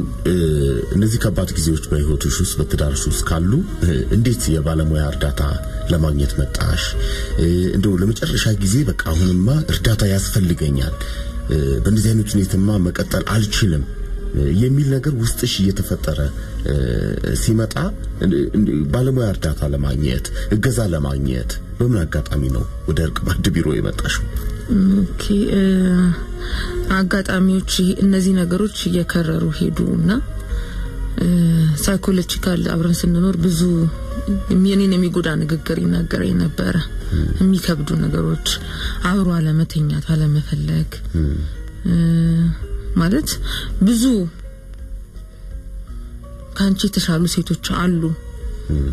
ካንቺ ይከብደኛል እሱ የሚናገረው ቋንቋ እንደዚህ ነው ብሎ ማለት ለኔ አሁን ይከብደኛልና እውነት ለመናገር ቆንጆ ኮነሽ ሚስት የሚለው ነገር ከሱ ሰምቾ ስለማላቅ በራሴ ሙሉ ኮንፊደንስ የለኝም ነበር ከመውጣት መግባቴ መኖሬ እውነት ለመናገር በሱ ነበር በቃ ይሄ ውጪው እኖራለሁ የሚል ኮንፊደንስ አልነበረኝም እና በጣም ጥሩ ያልሆኑ ሲቹዌሽን ውስጥ ገብቼ ነበር ማለት ፍቺ መጣ በመካከላችን ቤቱን ለቆ እንደማይፈልገኝ እንደጠላኝ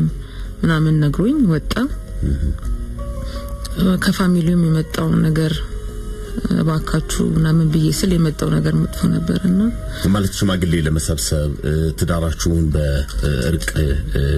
ለመገንባት መልሶ ለማስተካከል ጥረት አድርገሽ ነበር አንቺ? በጣም እኔ ነበርኩ እንደውም ሽማግሌ ተሰብስበው ትዳሩ እንዳይፈርስ ልጆች አባት እናት እንዳያጡ በማለት እኔ ነበርኩኝ እንደውም ሽማግሌ ባካቹ ያልኩ ማናገረውና ምንድን ነበር ውጤቱ? ጥፋቱን ያምናል ጥፋተኛ ነኝ ሁሌ የሚለው ጥፋቱን ያምናል ግን መጨረሻ ላይ እቃውን ከቤት ሰብስቦ ወጣ ጊዜ በፋሚሊዎቹን ሳናገር 3 ልጅ አይደለም ልጃችንን አታስሪው ነው ያሉኝ ችግራችሁ ምንድነው ነው እስቲ እንነጋገር አይደለም ያሉኝ እንደውም በቃ ይሄንን ነበር ስንጠብቅ የነበረው አይነት መልስ ነው የተሰጠኝ እስኪ አድማጭ መስመር ላይ እንዳለ ዮኒ በመልክት እየነገረኝ ነው ሐሳብ ተቀብለን እንመለስ እሺ ሄሎ ጤና ይስጥልኝ ሰላም ነው ጤና ይስጥልኝ እንደምን እንደናችሁ አለን እንግዲህ ዛሬ ያው በእርቅ ማዕድ የስነ ልቦና ፕሮግራማችን ላይ ችግራቸውን የገጠማቸውን የህይወት ወጣውረድ በራሳቸው ፈተው ለሌሎች አስተማሪ የሆኑ ባለ ታሪኮችን በመንጋብዝበት ፕሮግራም ላይ ነው የምንገኘው አዎ ሰምቻለሁ እስኪ ምንድነው የምትነግረን ነገር አድማጫችን እኔ እንደውም የሚቀራረብ ነገር ስላለኝ ትንሽ ሰማው እንደውም ፕሮግራሙ ትንሽ ውስጤን እንትን ብሎኝ ነው የደወልኩትና እሺ እንደውም እንደምትለው አይደለም እሷ ከምትለው በላይ ነው ማለት አንተ ላይ የሚኖርብህ ጫና እስኪ ንገረን ምንድነው ያሳለፍካቸው ነገሮች ለምሳሌ እኔም አሁን በእናት አባት እጅ ያለማደግ ነበርና ከልጅነት ጀምረ ስትኮተኮት ፍቅር የማግኘት ነገር ስለሌለ ባህሪ ሁሉ ይቀየራል እና ትንሿን ነገር በኔ ላይ የማየው ነገር ትልቅ አድርጎ በትግስት የማለፍ ነገር አለመኖር የመግባባት ችግር ራሱ ከምታገኘው ሰው ጋር ከምትሰራው ሰው ጋር በተወሰነ የባህሪ ለውጥ ይኖራል ከሰዎች ለየት ያለና የለሰለሰ ነገርም አይኖርም ምናልባት አሁን እሷ ከምትለው ጋር ትንሽ እንትንምለው የሆነ የግል የራስ ባህሪ ተጽዕኖ ይኖረዋል እሷ የመግባባት ነገሯ በተወሰነ መልኩ ካስተዳደጓ ጋር የመጣ ማትስማማበት የተወሰነ ነገር ሊኖራት ይችላል እኔ ላይ እንደዛ አይነት ነገር ስለማይ ነውና ያም ሆነ በጣም ጉዳቱ በቃ እስካሁን ሄደህ አንተ እንዴት ነው ህይወትን መስረተ እቺን ዓለም እስከታበቃለህ ይከተላል ብዬ ነው እኔ ማስበውና እስኪ በወላጅ እጅ አላደክም አድማጫችን በወላጅ እጅ አላደክም አሳዳጊዎች ናቸው ያሳደጉ እና ዛሬ ከቀረብናት ባለ ታሪክ ጋር የሚያመሳስላችሁ ነገር ምንድነው እስኪ በህይወት የገጠመው ነገር በዝርዝር እናውራው ኦኬ ያው የሚገጥመው ነገር ያነገርኩ ያው በአጠቃላይ ፍቅር ነገር አፍኖር ለምሳሌ አጎቶች በጥሩ ሲቀጡም በጥሩ ላይ ቀጡ ይችላሉ እንደዚህ አያትም ቢሆኑ በክፋትም ባይሆን እንደዚህ አብሮ በፍቅር እንትን ማለት ነገር ዕውቀቱም ላይኖራቸው ይችላል በዛ ዘመን እንደው በክፋትም ባንወስደው እነሱ እንደምንም ያላዩት ነገር አንተ ጋር ትልቅ ነገር አለውና ምናልባት ይሄን ነገር ቢረዱት ይሄን ላያደርጉት ይችላሉ ለማውቀስም አይደለም ይያልኩ ያለውትና በትክክል አዎ ምናልባት እነሱ ይሄንን እንደዚህ መሆኑን በሰዓቱ ላይ ይረዱት ይችላሉ አንድ ሰው አንድ ህመምን በራሱ ሲመጣበት ነው አንድ ነገር ማወቅ የሚችለውና እነሱም ያንን ነገር ስለማያውቁት ምናልባት አሁን በሚፈልገው እናንተ በምትሉት ሐሳብ ላይ ሆነው ላያሳድጉ ይችላሉ እና ከዛ አንፃር አንተ የሰው ስታይ በእናት አባት ስር ያደገ ልጅ ስታይ ልጆች በእናት አባታቸው ታጥፈው ሲወጡ ስታይ በጣም ቀላል ነገር ነው ግን ላንተ ትልቅ እንትን አለው ለህይወትና ትቀናለህ የሆነ እብሪተኛ ትሆናለህ ነገሮች ሳይሆኑ ሁሉ ሲቀሩ ወደ ህይወት ነው የምትመጣው እኔ እንዲህ ስለሆንኩ ነው ትላለህ ሰው ሐሳብን ሳይቀበል ሲቀር ሌላ ነገር ነው የምታስበው በትንሽ ነገር ትናደዳለህ ትንሽ ነገር ያረካሃል እንደዚህ አይነት ነገሮችን ይዘህ የምታድግበት ሁኔታ ይፈጠራልና ያ ነገር ደግሞ ሁሌ ነው የሚከተልህ ምናልባት በቃ ጎን ለጎን ምንድነው የምታስበው ህይወትን ማሸነፍ ሳይሆን እኔ ህይወት ቢኖርኝ ልጅ ቦልድ ከልጅ ልጅ የሚለው ነገር ነው በቃ ሁሌ የምታስበው ሌላ ነገር ማሰበት ቦታ ላይ ያ ጊዜና ሰዓቱን ጠብቆ እንደሚመጣ አይገባህም እና ህመም ሁሉ እሱ ነው የሚሆነው በቃ ትጠማለህ ፍቅር ትታመማለህ በትንሹና በቃ ስትረሳም ትሆናለህ ብቻን ታወራለህ በቃ ጥሩ መልስ አይኖርህም ለሰዎች መግባባት ይከብዳልና መግባባት ከሌለ ደግሞ እኔ እንጃ መኖር ይከብዳል ብዬ ነው የማስበውና እኔ አሁን ወሎስ አርፌዋለሁ ከዛም ትቼ ራሴን ትቼ ከቤት ወጥቻለሁ ባለትዳር አድማጫችን ባለትዳር ነህ አዎ አሁን ባለትዳር ነኝ እግዚአብሔር ይመስገን የሁለት ልጆች አባት ነኝና አሁን ያለ ህይወት እነዛን ችግሮች በህይወት በልጅነት የገጠሙን ችግሮች እንዴት ተወጣሃቸው እንዴት አለፍካቸው ወደሚለው ልመጣ ስለፈለኩ ነው ጥሩ ጥያቄ ነው አንደኛ ያው እልከኛ ትሆናለህ ጎን ለጎን የምታገኘው ነገር አለና አንድ ነገር ስታጣ ደግሞ አንድ ነገር ታገኛለህ ይመስለኛልና እልከኛ ትሆናለህ ራስን የማሸነፍ በእኔ ውስጥ የነበረው ነገር ያ ነው እና በዛ እልክ እኔ ከነሱ አንሳለሁ የሚል ነገር እንብሏል የልጅነት አስተሳሰብ ውስጥ እንትና ታገላለህ ህይወትን ለማሸነፍ እኔ እንደዛ ነበር ስሮጥ የነበረው ከዛ በኋላ ግን እንዳሰብኩት ትራንስፈርቼ እግዚአብሔር ምረርቶኝ በቃ ህይወትን ወደ ማሸነፉ ገባሁኝ ጎን ለጎን ግን ማስበው ልጅ ከወለድኩኝ ልጄ ከኔ አጠገብ መራቅ የለበትም የሚል ውስጤ ስለነበረ በዛ መሰረት እንደው መስመር የሌለው ነገር ልጅ ተፈጥሮብኝ መስመር የሌለው ነገር መስመር እንዲኖረው እግዚአብሔር ምረርቶኝ ከነበርኩበት ህይወትን ነገሮችን ከማየት አንፃር ለማስተካከል ጥሬ ከእግዚአብሔር ጋር ዛሬ ተረጋግቼ እንደዚህ አብሮ የመኖርና ልጆቼን የማሳደግ ነገር አለኝ ዛሬ ላይ እግዚአብሔር ይመስገን እና አሁን ላይ ሳየው ሁሉ ነገር ያልፋል እድሜም ይጨምራል ያው እድሜ ሲጨምር ደግሞ አመለካከትም በተወሰነ መልኩ ይሰፋልና በሰዓቱ ወደ ኋላ እየሳስበው ዛሬ ላይ ሳስበው የማያስጨንቁ ነገሮች ነበሩ ግን የሚገባህ አሁን ነው ገባ ምንም ማለት አይደለም ብሎ መቀበል ይከብዳል በሰዓቱ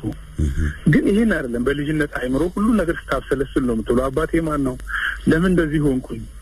በቃ አባትን እንኳን ብታገኝ እንደው በፍቅር ሳይሆን ወደ ወቀሳ ነው የምትገባው ለምን እንደዚህ ከሰዋሳነፍከኝ የሚል ነገሮች ነው የሚታዩና ከዛ አንፃር ይሄ ቀላል ነገር አይደለም እኔ በቤቴ ሁሉ ባለቤቴም ብዙ ነገር አስቀይማት ነበር በባህሪም ያለ መግባባቶች ነበሩ በጣም እና በጣም እነሱ ላይ ታገል ነበር በየጊዜው ለውጥ ያመጣሁኝ አሁን ላይ እግዚአብሔር ይመስገን የተረጋጋ ነገር ነው ያለኝና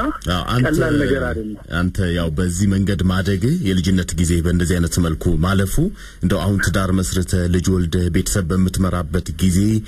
ተጽዕኖ አልፈጠረብህም አላስቸገረህም አስቸግሮኛል ችግሩ ምን መሰለ እንደነገርኩ በባህሪ አትግባባም በተወሰነ መልኩ ያው ሰው ከማንም ጋር አብሮ ሲኖር ላይግባባ ይችላል ግን ይሄ የተለየ ነው ምክንያቱም አታውቀውም ፍቅር ሊሰጥ አይችልም በተወሰነ መልኩና ልጅ ሲኖርህ አብረህ ኖር ነው ያወከው እየተገራህ የምትመጣው ከዛ አንፃር ባለቤቴን ጎድቻታለሁ በተወሰነ መልኩ ትሪት አላደረኳትምና ዛሬ ላይ ነው ሁሉ ነገር እየገባኝ የመጣው እና ምን ልልህ ነው ጉዳቱ እስከ ህይወትን እስከ ማበላሸት ነው የሚሆነው እኔ ብዙ ህይወቴን እግዚአብሔር ጠብቆት እንጂ ያላስፈላጊ ነገሮች የገባውባቸው ብዙ አጋጣሚዎች ነበሩ ገብቷል ራሴ ነገ ነገር ያልፋል የሚል ሐሳቤ ማን ነበረኝም እግዚአብሔር ሆኖ እንደ ነገሩ አለፈና እዚህ ደረሰ እንጂ እና ያን ያህል ለራስ ምንም ኬር አሰጠም ነገን እንደዚህ አታይም ምክንያቱም በቃ እንዴት ብዬ ልንገር እኔ ርቄ በመኖርበት ቦታ ላይ ዘመድ የለውም የሚልም ሰው ሊኖር ይችላል ራሴን ብቻዬን በመኖርበት ሰዓት ራሴን እንደገና ሰፈር ቀይሬ ደግሞ ዘመድ ጋር ሄጄ መጣው ብሎ የማሳለፍና ተመልሶ ለዛ ሰፈር የመምጣት ነገሮችን አሳልፌ ነበር እኔ እና ምን ልልህ ነው በቃ የተበለሻሹ ብዙ ነገር የእስር ቤት ብዙ ነገሮች አሳልፌያለሁ በህይወቴና ያ ነገሮች ሁሉ አልፎ በሰላም አልፈው እኔም ትግሌ ሲቀጥል ዛሬ እግዚአብሔር ይመስገን እዚህ ጋር ደረሰ እንጂ እምጠፋበት ብዙ አማራጮች ነበሩ ልጅቷ ያንን ነገር በማድረጓ ትክክል ናት በቃ በሰዓቱ በጣም የሚጣፍጥ ነገር እንኳን ቅድም ነግሬዋለሁኝና የሚጣፍጥ ነገር ቢኖር አንተ ጎምዘዝ ያለ ነገር ምሬት ውስጥ ከነበርክ ትንሽ ጎምዘዝ ያለ ነገር ካገኘ የሚጣፍጥ ነው መስሎ የሚሰማ ስለዚህ ወደዛ ነው የምታጋድለው ያንን ነገር ነው እሷ አንተን ያለችው ቢሆንም እሷ ትክክል ናት ዛሬ ላይ ብዬ ነው የማስበው በሰዓቱ የወሰነችው ውሳኔን ከዚህም በላይ የሚያስወስን ነው ሄዶ እንትንም አጉል ህይወት ውስጥ የሚያስገባህ ነገር ነውና ከምንም ነገር በላይ ዛሬ በልጆች ላይ ሲሰራ እውነት ነው ብዬ ነው ማምነውና ዛሬ ልጆቼ ከምንም ነገር በላይ በእነሱ ደስታ አገኛለሁ በእርግጥ እኔ ያንን ህይወት አስቀያሚ ሳሳልፍ ምን ህልም ነበረኝ አልወልድም ከወለድኩኝ ግን ከበረንዳ ዳሪም ብትሆን ከወለድኩኝ አብሬ ነው ምኖረው በቃ ይሄ ጎን ለጎን ማስበው ነገር በጣም ጠንካራ ጎን ነበርና የኔን ህይወት መድገም የለብኝም ከደገምኩኝ ምኑን ሰው ሆንኩኝ የሚል ውስጤ እልክ ነበርና እሱም ተሳክቶ እንደዚህ ሆኖ ዛሬ ሳየው ይሄ ሐሳብም ሲነሳ አይሮን ዛሬ በጣም ነው እንትን ያለኝ ለዛ ነው አድማጫችን በጣም ነው ማመሰግነው በጣም አመሰግናለሁ እውነት ለመናገር በጣም ጠቃሚ የሆኑ ትምህርትም ሊሰጡ የሚችሉ ነገሮችን ነው እንደ ሐሳብ ከህይወት ልምድ ተነስተህ ነገርከን እጅግ በጣም አመሰግናለሁ እሺ ምናልባት ተጨማሪ ነገሮችን የምትፈልግ ከሆነ እርቅ ማዕድ ቦሌ ደንበል ህንጻ 5ኛ ፎቅ ቢሮ ቁጥር 505 ላይ ባለሙያዎች እንግዲህ ተጨማሪ የሙያ ድጋፍ ሊያደርጉልህ ይችላሉ ስልክህን ለዮናስ ትሰጥልኛለህ እሺ እንደውም በቃ ለዮናስ ልስተው አገናኘኝ እሺ አመሰግናለሁ አንድ ሙዚቃ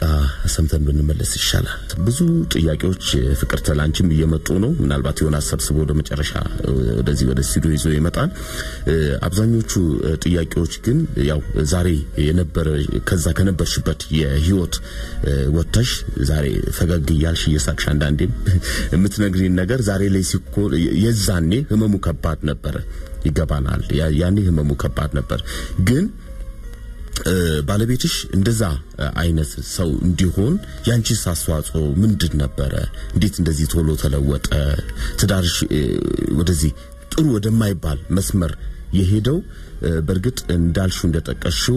ያንቺ ከቤተሰቦቹ ከሱ ቤተሰቦች ተቀባይነት ማጣትና የሱ መለወጥ ከምን የመጣ ነው ሙሉ ለሙሉ የቤተሰብ ጣልቃ ገብነት ነው ልንለው እንችላለን ወይ አንቺስ ምንድነው የሰራሽው ነገር እንደው እቺንም ካለ እንደው አስተማሪ ከሆነ ንገሪን ብለውሻል እሺ ሙሉ ለሙሉ የቤተሰብ ጣልቃ ገብነት አለ ሙሉ ለሙሉ ይሄንን በየምለው ለምንድነው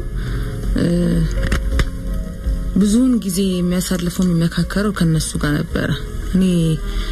አሁን ቅርብ ጊዜ ነው ከሰዎች ጋር ማውራት እንኳን ጀመርኩት የሚያስፈልገኝ ነገር እንኳን ይያላ ያስፈልጉኛል ብዬ እንኳን አልናገርም አልፎ ተርፎ መጥቶኝ ከቤት ጎትቶ አስወጥቶኝ ነው ማድረበት ነገር ሳጣን ኳኩቼ ሰው ይዛችሁኝ አስገቡኝ ብዬ የምለው እፈራው ነበር እውነት ለመናገር እንደ ባል ሳይሆን እንደ አባት እንደ ታላቅ ወንድም እፈራው ነበር በጣም አሁን ላይ ይረዳው አላቀም በጣም ነበር የምፈራው ሲመጣ ተጣልተን እንኳን ሲመጣ እንኳን ነግሬን ቀጠቀጥ ነበር እሱን ከመፍራት የተነሳ ማለት ነው እና ወደው አፈቅረው ነበር በጣም ፈራው ነበር ኮምፕሊትሊ እሱ የተቀየረው ብር ሲያገኝ ነው ውሎ ብያለው ቀደም ከፈረንጆች ጋር እንደዚህ ከውጭ ከሚመጡ ሰዎች ጋር ምናምን ማለት የኑሮ አቅጣጫ ተቀየረ እና አለመማሪን ይነግረኝ ጀመር እኔ ከተማሩ ሰዎች ጋር ነው ሙሉ ቆንጆ አለመሆኔ እንደዚህ አይነት ነገሮችን ይለኝ ነበር እና የቤተሰቦቹም ጫና አለ እሱም እንደዚህ አይነት ነገሮችን ይለኝ ነበር በሰዓቱ እኔ እንዳልኩክ 20 አመት ካለፈኝ በኋላ ትክክል ያሉ ነገሮችን መናገር ጀምሬ ነበር ምንድናቸው እነዛ ትክክል ያሉ ነገሮች እኔን አዳምጪኝ እሱ በሚለው ነገር ብቻ ምንኖር እነ ለመናገር እሱና ፋሚሊዎቹ በሚሉት ነገር ነበር ምንኖረው ነፃነት እውነት ለመናገር ነፃነቴን ተነፍጌ ነበር ኖርኩት አሁን ላይ ሳስበው ማለት ነው ነፃነት አልነበረኝም የመናገር ጫማ ልብስ ግዛልኝ እንኳን የማለት ማለት ነው እና በጣም ተሳቀቅ ፈርቼ ነበር ሁሉም ጠይቀው ማለት ነው 20 አመት ካለፈኝ በኋላ ነው ልክ ኳልነበሩ ዝምተም ይሄ እኮ ልክ አለ ቤተሰቦቹ ሲናገሩኝ የነበሩት ነገሮች ልክ አልነበሩም ምን አድርጋቸው ነው ለምንድን ነው የማይወዱኝ ምንድነው ጠይቅልኝ ሁሉ ለዋለሁ እና እኔ ለበርኩኝ ይዞኝ እንደሄዱሉ እንኳን መገፋፋው ይለበረ ወደ እነሱ ጋር ማለት ነው እና ስለማይወዱሽ ላንቺ ጥሩ አመለካከት ስለሌላችሁ አይሆንም ነበር የሚለኝ እና አሁን ላይ ሳስበው ከኔ ጀርባም ከነሱ ጋር የሚያረጋቸው ኮሚኒቲዎች አሉ እነሱንም የምርዳት ሊሆን ይችላል እንደዚህ አይነት ነገሮች ነበሩ ግን የሚገርመው የሆነ ነገር እኔ ብቸኛ ሰው ስለሆንኩኝ ኢሚዲየትሊ ዛ ፋሚሊ ውስጥ ቀላቀል እህቶች አገኘው ወንድሞች አገኘው እናት አገኘው አልፎ ተርፎ እናቱን ማዬ ብዬ ነበር መጠራት አንቺ ያልኩኝ ማለት ነው አሩን የህይወቴ ጥያቄ ነው ለምን ትዳሪ ልጆቼ እንደዚህ እንዲበተኑ እንደፈለጉ ማለት ካኔ በለጠ ልጆቹን ሁሉ እንኳን አይወዷቸውም ብዬ ነው መናገር የምችለው ለምንድነው ምናልባት እኔ ደግሞ አድማጮች ይሄንን ጥያቄ ሲጠይቁ በሱ በኩል ወይንም በቤተሰቦቹ በኩል ትዳራችሁ እየተናጋ ከመጣ መስመር እየሳተ ከመጣ አንቺ በግልሽ ይሄንን ነገር ወደ መስመር ለማምጣት ለመለወጥ ወይንም እሱ ካንቺ የጠበቀው የፈለገው ነገር ያልሆነ ያልተሳካ ወይንም አንቺ ለሱ ልትሰጪ ያልቻልሽው ነገር ወደ ሌላ እንዲሄድ ካንቺም ጋር አለመግባባቶች እንዲፈጠሩ ምክንያት መንገድ ሆነዋል ወይ የሚል ጥያቄ ፈጥሮባቸው ይመስለኛል እንደዚህ አይነት ምክንያት ምንም የለም ማለት በጓደኞቼ አጠገብ ያለ ሰው ሚዲያ ላይ እንደዚህ ነው የመግለጽ ባልፈልግም በጣም ነበር ትሪት ማድረግ በጣም ከሚባለው በላይ ይሄዳል ብዬ ስለምፈራ ስለነበረ ከሚባለው ነበር ትሪት ማድረግ ከሚባለው በላይ ምንድነው ግን ትክክል ያልሆነ ነገሮችን እንደሚስት አንዳንድ የሥራ ነገሮች እንደዚህ ብናደርግ እንደዚህ ቢሆን ይሄ ልክ አይደለም ይሄ መንገድ ምትሄዱ ይሄ ነገር አልተመቸውም እሱና ሽምግልና ላይ ስንቀመጥ እንደ ድሩ ለምን አታዳምጠኝ እንደ በፊቱ ማለት ነው አሁን ደግሞ አድጋለች እሷ አንተን ሙሉ ለሙሉ ያንተን ሐሳብ እንደ ድሮ መቀበል አትችልም አሁን እድሜዋ ጨምሯል ይሉት ነበር ሽምግልና ላይ የሚቀመጡ ሰዎችና ያን ነበር በጣም ትሪት አደረገው ነበር እንደ አባቴም ለኔ ምድር ላይ ልጆቼና እሱ ብቻ ነበሩ የነበሩት ካልተሳካ በኋላ ሽምግልናው ሳይሳካ ሲቀር ነው እንግዲህ የመጨረሻ አማራጭ ባለሙያ ማማከር አለብኝ እርዳታ ማግኘት አለብኝ ብለሽ ነው እንግዲህ እነዚህን ችግሮች ለመወጣት ወደ እርቅ ባዕድ ቢሮ የመጣሽው ብዙ ጊዜ ሰዎች እርቅ ባዕድ ወይንም የተለያዩ የስነልቦና የምክር አገልግሎቶችን ለማግኘት ሲሄዱ ትንሽ በቃ በራሳቸው ሞክረው በቃ የመጨረሻ ደረጃ አሁንማ እንደዚህ ማድረግ አለብኝ ብሎ በተለያየ ምክንያቶች ሰዎች የባለሙያ እርዳታ ለማግኘት ይመጣሉ አንቺ ወደ ቢሮ ልትመጪ ቻልሽበት ምክንያት እንደው እስኪ እንዴት መጣሽ በመጀመሪያ ደረጃ አንድ ጓደኛዬ ማለት የነበርኩበት ሁኔታ ጥሩ አልነበረ ራሴን ለማጥፋት በጣም አስብ ነበር ጥሎኝ ከሄደ በኋላ ማለት ነው ጨለማ የነበረ ጊዜ ነበር ለኔ ማለት ነው አለኝ በቃ ምድር ላይ አለኝ ብዬ የምለው ሰው እሱ እንደሆነ ያውቃል ትቶኝ ሲሄድ ምድር ነበር የጨለመብኝ በቃ ማረገውን ማውራት ብቻዬን ሁሉ ማውራት ጀምሬ ነበር ሰው አልጠጋም ጨለማ ቤት ነበር ብዙ መቀመጠው ብዙ ልጆቼን ትሪት ማድረግ እስኪያቀተኝ ድረስ ማለት ነውና ትልቁ ልጅ ይለኛል ማሚ እኛ ፊት ነው አልወድሽም አልፈልግሽም ብሎሽ ሄደው ለምንድነው ሁሌ እሱን ፎቶ መታዩ ይለኛል የዚህን ያህል ነበር ከባድ ጊዜ አሳልፈሽ ነበር በጣም ጓደኞችሽ ናቸው እርዳታ እንደሚያስፈልግሽ ባለሙያ ጋር እንድትሄጂ ነገሩሽ አዎ አንድ ጓደኛዬ ነች አጋጣሚ ሐሙስ ቀን ፕሮግራም ይተላለፈ ያንቺን ታሪክ ይመስላል አዳምጪ አለችኝ ደውላና አዳመጥኩት ከዛ በኋላ ይሄ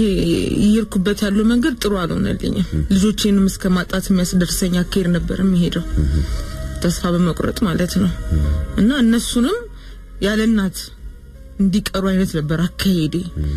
እና ወደ ራሴ መመለስ እንዳለብኝ ወሰንኩኝ እግዚአብሔር ስጣት በጣም እህቴ ማለት ነች ለኔ እና እሷ ነች ወደዚህ ነገር የገፋው እንጂ ባለሙያ እንዳለ የሚረዳሽም ሰው እንዳለ ከዛ በፊት ግን ዛቢው አልነበረኝም እስኪ ከመጣሽ በኋላ ምንድነው ያገኘሽው ነገር በጣም ከባድ ስሜት ውስጥ እንደነበርሽ በጣም እጅግ በጣም አስቸጋሪ ጊዜያቶችን እንዳሳለፍሽ ነው እንግዲህ 10 አመት ነው በጣም ከባድ ጊዜ ነው ያሳለፍሽውና ከዛ በኋላ ከባለሙያ ጋር እንደዚህ ተገናኝተሽ ቁጭ ብለሽ ስታወሪ በጣም በርካታ ጊዜዎች በተደጋጋሚ ከባለሙያ ጋር የማሳለፍ ድሉን አግኝተሻልና በነበርሽ የምክክር አገልግሎት ምንድነው የተጠቀምሽው ነገር ምንድነው ያገኘሽው ነገር እንዴት ነው ለውጦች እንዴት ነበሩ እየተካሄዱ የነበሩት ውስጥሽ በቀጥታ ወደ ትክክለኛው ወደ ራስሽ አቋም መመለስ የቻልሽው እንዴት ነበር እስኪ ስመጣ በቃ ያለሱ መኖር አልችልም ልጆች እንኳን በሰዓቱ አልታዩኝም ያለሱ መኖር አልችልም በቃ ኑሮ ያለሱ ምድር ላይ መኖር እስከማይቻል ድረስ ነበር የመሰለኝ እና ከመጣሁኝ በኋላ በትዳራችን ስንኖር የነበሩትን ያንዳንዱ ነገሮች ስናወራ እና ራሴ ነበር መልሱን እንመልሰው ከባለሙያው ጋር ያወራሁኝ እንዴ እኔ ነበርኩኝ እኮ አፍቅሬ ኖርኩት ነበር ያልኩት ማለት እዛ ጋር ቺዬ ተሸክመ የኖርኩት ትዳሩን እኔ ብቻ እንደሆንኩኝ እና ለካውን አልነበረም ይፈረሰው አልኩት ብዙ ጊዜ ጥሎኝ ሄዶ ያቃል በዚህ 15 ቀን ምናምን ይጠፋብኝ ነበር ልብሱን ይዞ እየወጣ ማለት ነው እና ዛሬ ላይ ቁርጥ ሆነ እንጂ ፍርድ ቤት ደረጃ ላይ ስንደርስ ሌላ ዓለም ይመጣ መሰለኝ እንጂ መፍረሱ ማለት ትዳሩ መለየት የጀመረው የዛን ጊዜ ነው የሚለውን ነገር ኤክስፔክት አርኩ በቃ ተቀበልኩት አሁን ላይ አይደለም ለልጆቼ መኖር አለብኝ ለካ እና በድዩ አልነበረም ለካ የበደለኝነት ስሜት ሰማ ምን በድየው ነው ያረሱ መኖር እንደማልችል ያወቀ ከሱጪ ዘመድ ምንም እንደሌለኝ ያወቀ የሚለው ስሜት መጥፎ ነገር ውስጥ ከተወኝ ነበር ከዛ በኋላ ግን የመጀመሪያውን የሆነ ሸክም የተነሳልኝ መሰለኝ ጸልዬ ያለቀቀኝ አውርቼ ከወራ እንደዚህ አይነት ስሜት ነበር የተሰማኝ የሆነ ነገር ቀለለኝ ሆነ ተረጋጋው ዶክተራንትና ከባለሙያው ጋር ከአዲስ ጋር ቁጭ ብለን አንቺን ባለሽበት ስናወራና ችግሯን የነበረባትን በትዳሯ ላይ የገጠማትን ችግር በዚህ በስነ ልቦናው በምክክር አገልግሎቱ ቀርፋለች ተሻለ ማንነት ላይ ትገኛለች በሚል ቁጭ ብለን ያወራን ይያለ አሁን እኮ ደህና ናት ጥሩ ናት ምናምን ስትመጣ እኮ እንደዚህ አልነበረችም ብሎኝ ነበር አዎ አልስቅም ሳቅ እንኳን ተብቶብኝ ነበር አልስቅም እንጫነጫለው ሰው ያስጠላኛል ስገባ ራሱ የሉም ምናምን ተቆጥቼው ነው የወጣሁት እና ቁጭላ ተነግረኝ አመረጫጭቅ ነበር እሱን መስአቱና ለሰው ያለኝ ሪስፔክት መጥፎ ሁሉ ሆኖ ነበር በሰዓቱ በተለይ ይኛል ለወንድ ያለኝ አመለካከት በጣም ተበራሽቶ ነበር በተለይና ከዛም በኋላ ቁጭ ብሎ አረጋግቶኝ ራሴን ከመጠበቅ ለራሴ ትሪት ከማረግ አንፃር ራሱ ከመዘነጥ ይጀምራል ማለት ነው ቆንጆ ከመሆን እና ከዛ ሁሉ ጀምሮ ነው የተለወጥኩት አሁን እስኪ እንደው ራስሽን በደንብ ታይዋለሽ ሁለቱም ማለት ባለፈውንም ታስቢዋለሽ ታታቂዋለሽ የት እንደነበርሽና ለውጦች ምን ያህል ድረስ እንደሆኑ አሁን ያለሽበትን ነገር እንዴት ነው የምትገልጪው ሬዲዮ ስለሆነ ቴሌቪዥን ቢሆን ደስ ይለኝ ነበር ቢያዩሽ እንደዚህ ፈገግ ስትስቂ ምናምን ምንም ለኮሽ ያለብሽ አትመስይም አሁን ላይ ማለት ቀጣይ ህይወቴን የሚያጓጓኝ ማለት ሰላም አለኝ ከልጆቼ ጋር ጥሩ ሪሌሽን አለኝ አላናግራቸውም ነበር እውነት ለመናገር አላወራም ሁሉ ከነሱ ጋር እና ከነሱም ፈርቶ ጸጥ ነበር የሚሉኝ እነሱን ሳይኮሎጂ ጋር ራሱ መጉዳቴ ተሰማኝ እንደገና የሱ ሳይንስ እንደገና እኔ መጨመሬ ፊል አደረኩኝ አሁን ልጆቼን በጣም ትሪት አደርጋለሁኝ አብረን እናወራለን ነገ ላይ ያለው ነገር ነው የሚናፍቀኝ ሰርቼ መለወጤ በራሴ ሙሉ ለሙሉ መቆሜ እሱ ነው የሚናፍቀኝ አሁን መልካም የተወሰኑ መልእክቶችን ሰምተን ስንመለስ ዮናስም አድማጭ እንዳለ እየነገረኝ ነው አድማጭ እናስገባለን ያንቺንም ቀጣይ ነገሮችን እንደው ለዚህ ለወጣቶች በተለይ ባንቺ ህይወት ውጣ ውረድ ያለፉ ሰዎች ለነሱ ምትመክሪው ምትነግሪያቸው ነገር ካለ ሐሳብሽንም ያንቺንም ሐሳብ እንቀበላለን 0115 አስቀድሙ 5951 0115 536006 0115 536008 ላይ ደውሉልን ጥያቄዎች ካሉ በቀጥታ እናንተን ከባለሙያ ጋር ያገናኛችኋል ዮናስ ሳሚ ቴክኒኩን እየተቆጣጠረልን ነው የተወሰኑ መልእክቶችን ሰምተን እንመለስ ትጂ ወዳንቺ ልመጣ ነው ታሪኩን ነው ስትሰሚ ስለነበር ነውና በባለሙያ እርዳታ ከዚህ ችግር ከደረሰባት የትዳር የህይወት ውጣ ውረድ ወጣ ዛሬ በጣም ደስ በሚል መልኩ ታሪኳን ያካፈለችን ምትገኝን እንግዳ ነው ዛሬ ጋበዝነውና ብዙ ሰዎች ችግር ውስጥ መሆናቸውን ያውቃሉ ችግር ውስጥ እንዳሉ ወይንም ችግር እንደገጠማቸው ያውቃሉና ጥያቄዎቹ ግን አንድ ነው ምናልባት ወደ እርቅ ማዕድም ሲደውሉ ሌላም ባለሙያ እርዳታ ሲፈልጉ በቃ ከዚህ ችግር አውጡኝ ነው ከዚህ ችግር እንድታውጡኝ ፈልጋለሁ የብዙዎችን ችግር ፈታቸዋል በቃ እኔንም ከዚህ ችግር አውጡኝ ከዚህ ችግር አላቁኝ ከደረሰብኝ ነገር ነው የሚሉትና ይሄ የምክክር እሷ የነገረችን እንዳለችው ከሆነ ከባለሙያ ጋር የነበራት የምክክር አገልግሎት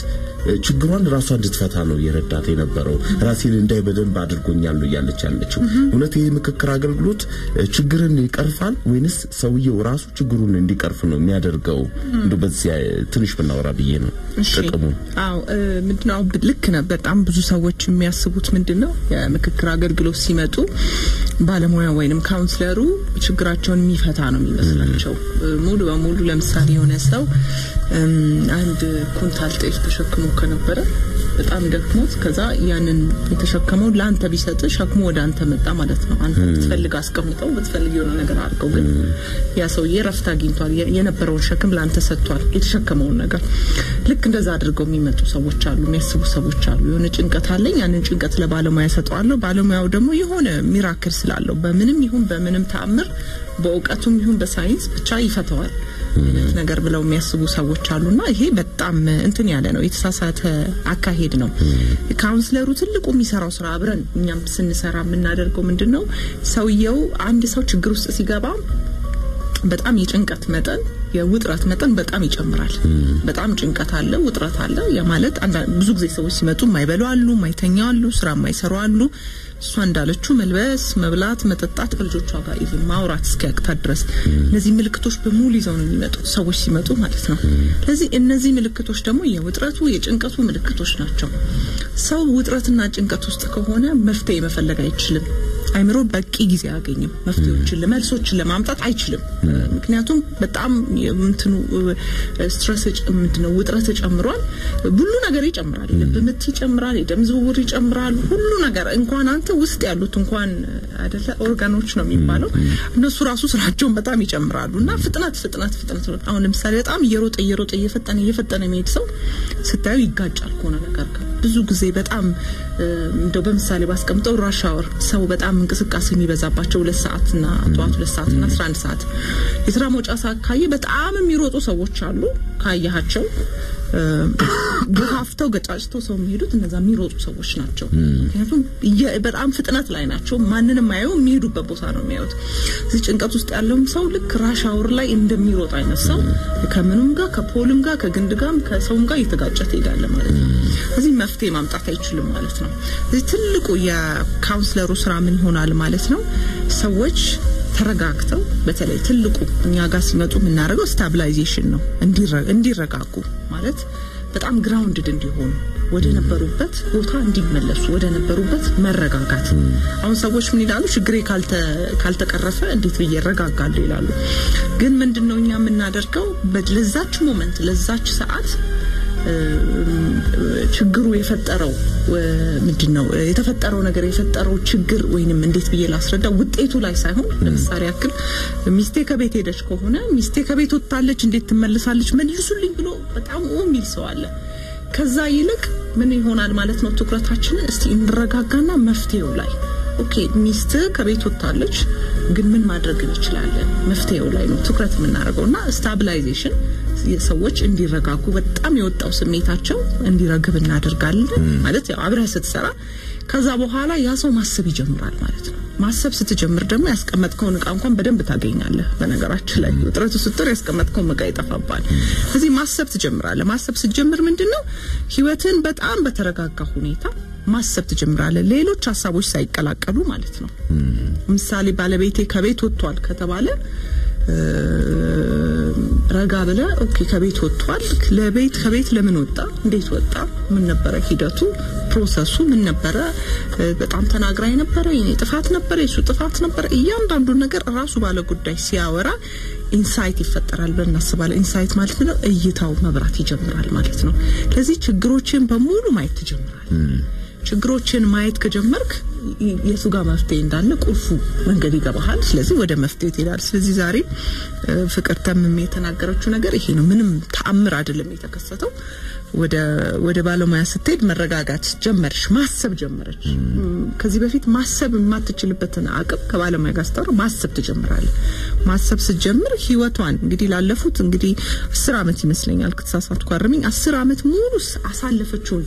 ህይወት ትክክል ነው ብላ ኢቭን ያለፈቻቸው ህይወት ልክ እንደ ፊልም በስክሪን እንደማየት ማለት ነው ስታይ አሃ እዚህ ጋር እኮ ነኝ የተጎዳውት እንዴ እዚህ ጋር እኮ የኔ መብት ነው ያልተከበረው እዚህ ጋር እኮ የኔ ችግር አልነበረም የሱ ችግር ነበር ወደሚል ምን ማድረግ ጀመረች እሱ ማሰብ ስትጀምር ሪከቨር ማድረግ ጀመረች እንዲያውም አንዳንዴ በጣም የሚያሳምም ሪሌሽንሺፕ ውስጥ ግንኙነት ውስጥ ያሉ ሰዎች አሉ ከሷ ታሪክ ጋር ተመሳሳይ ከሷ ታሪክም ደግሞ በባሰ በጣም የሚመጡ ሰዎች አሉ እና እነሱ ሰዎች ብዙ ጊዜ ለረጅም አመት የሚያስቡት ትክክል ነው ይገባኛል መታውም መወቀሰውም ቆንጆ አይደለሽም የምባለው አጣቅሚም የምባለው ትክክል ነኝ ብለው ለረጅም አመት የሚያዳምጡ ሰዎች አሉ በተለይ ደግሞ አንድ መጽሐፍ አለ በጣም ደስ የሚለኝ መጽሐፍ እዛ ላይ በጣም ሴትዮዋ በደንብ ሪሰርች ሰርታን የጻፈችው women who loves too much ይላልና በጣም አብሯቸው የሚኖሩትን ወንዶች እጅግ በጣም የሚያፈቅሩ ሴቶች ማለት ነው ከልክ በላይ ማለት ነው ገደቡ ካለፈ በላይ ማለት ነውና በጣም ለሴቶች በጣም አፍቃሪ ናቸው አፍቃሪ ደግሞ የሚያስብላቸው ነገር ምንድነው ይመታሉ ይደበደባሉ ይሰደባሉ ይወቀሳሉ ያንን ነገር መቻላቸው ነው እና ስለምትወደው ነው የሚል ታይትልም ነው የሚሰጣቸው በጓደኞቻቸው በማህበረሰቡ ማለት ነው እና እነዚህ ሰዎች ይዘውት 10 አመት 15 አመት 20 አመት የሚቀበጡ ሰዎች አሉ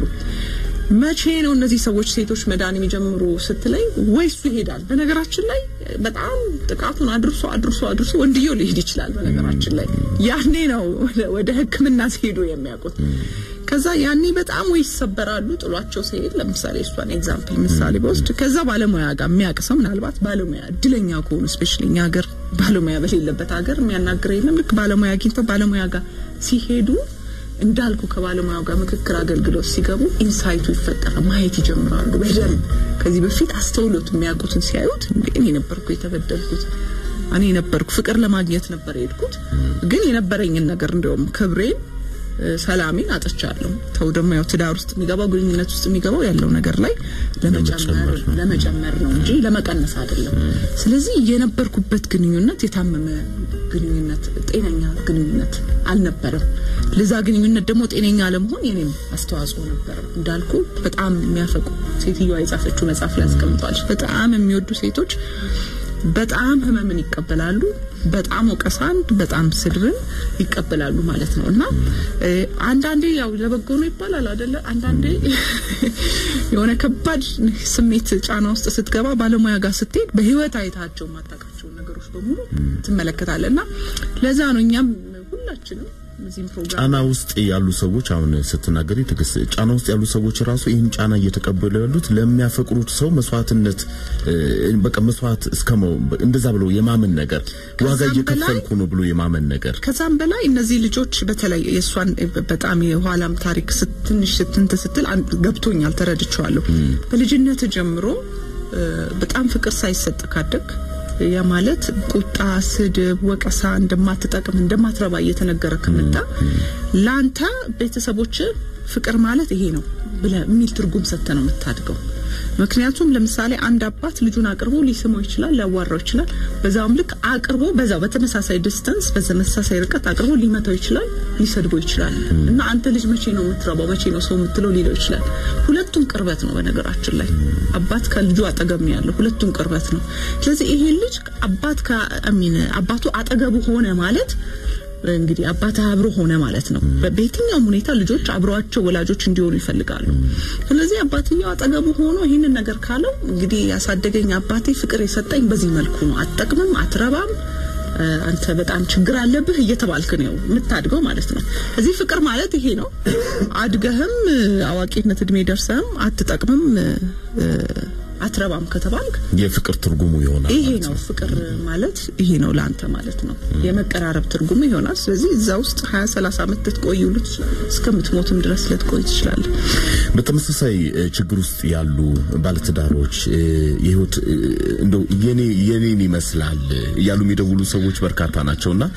ምናልባት ያንቺም ያወራሽ ይያለ በጣም ይደርሱብሽን በደሎች ችግሮችን ያወራሽ ይያለ ከዛ በኋላ ደግሞ የፈታሽበትን መንገድ እንደዚህ አድማጮቻችን ታሪክሽን ያካፈልሽ ባለሽበት ሰዓት እየደወሉ ያሉ አድማጮች አሉ የኔን ይመስላል በቃ እኔም በዚህ ውስጥ ነኝ ያለሁት ምን ማድረግ እንዳለብኝ ግራ ገብቶኛል ብሎ የሚያስቡ ራሳቸውን የሚያማክሩ ባለትዳሮች በጣም በርካታ ናቸው በየቤቱ እንደው አንቺ ይህን ችግር ተወጥተሽዋል ዛሬ ላይ በጣም ደስተኛ ነሽ ዛሬ ላይ ብዙ ነገሮችን ለመወሰን እንደውም ያለፈው ነገር ሳይሆን ወደፊት ያለው ነገር ያጓጓኛል ሚል ነገር ካንቺ መስማት ራሱ መታደል ነው እና እዚህ ላይ ነው ያለሽው አቅምሽ እዚህ ላይ ነው እና እንደው ለሌሎቹ ለሚያደምጡሽ ለሚሰሙሽ በተመሳሳይ ችግር ውስጥ ላሉ ባለትዳሮች የምትመክሪው ነገር ምንድነው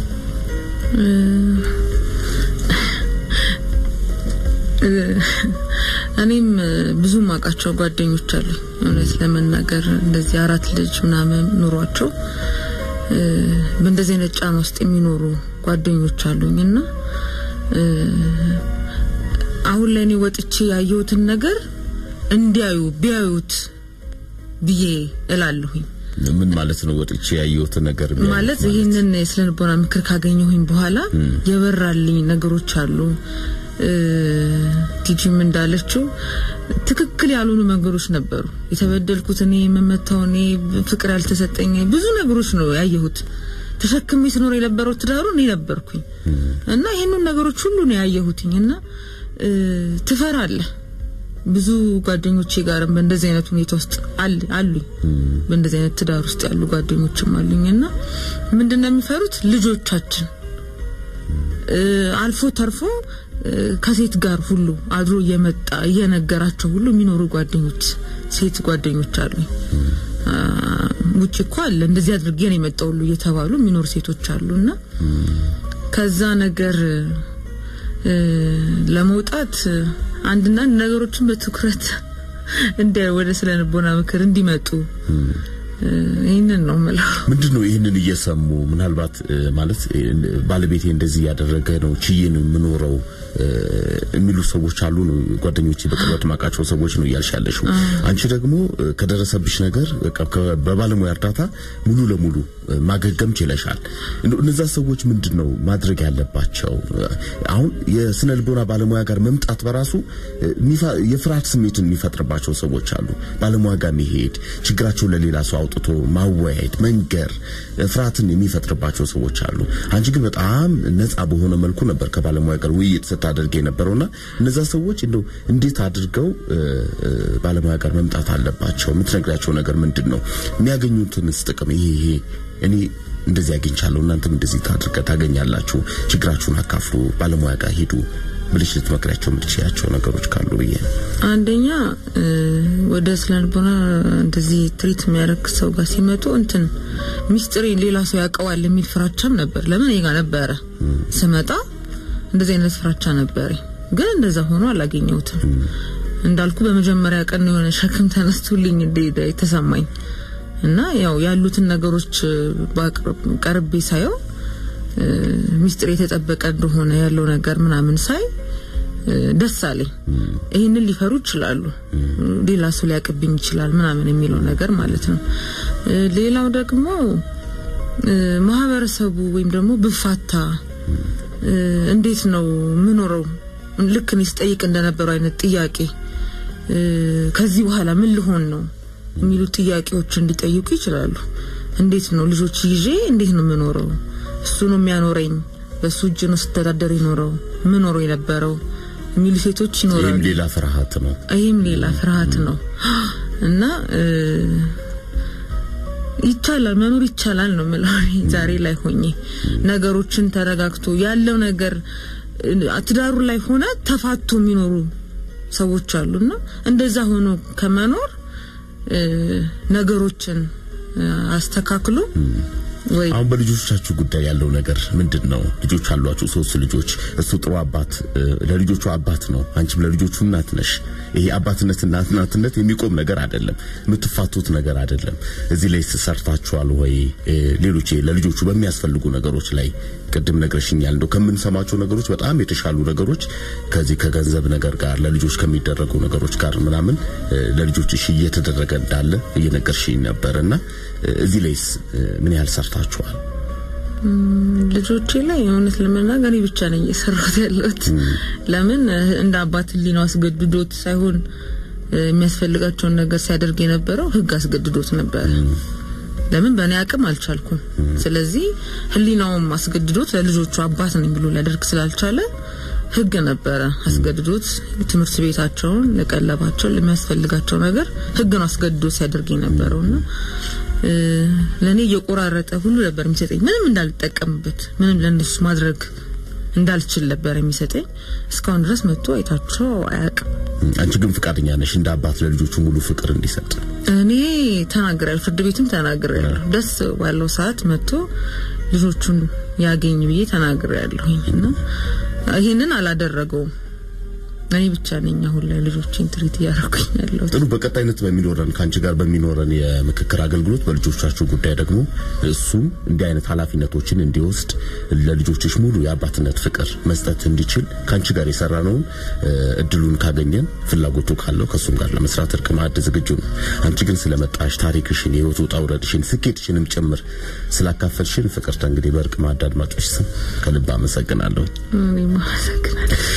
አድማጮቻችን ሐሙስ ልክ 9 ሰዓት ላይ በልዩ የእርቅ ማዕድ የባለ ታሪክ ፕሮግራማችን ተመልሰን እንመጣለን እዚህ ስቱዲዮ ትግስቱ አልተንጉስና ኤፍሬም በቀለ ሞያዊ የምክር አስተያየታቸው ለእናንተ ሲሰጧችሁ ነበር እንተስኖት ይልማ ፕሮግራሙን እየመራው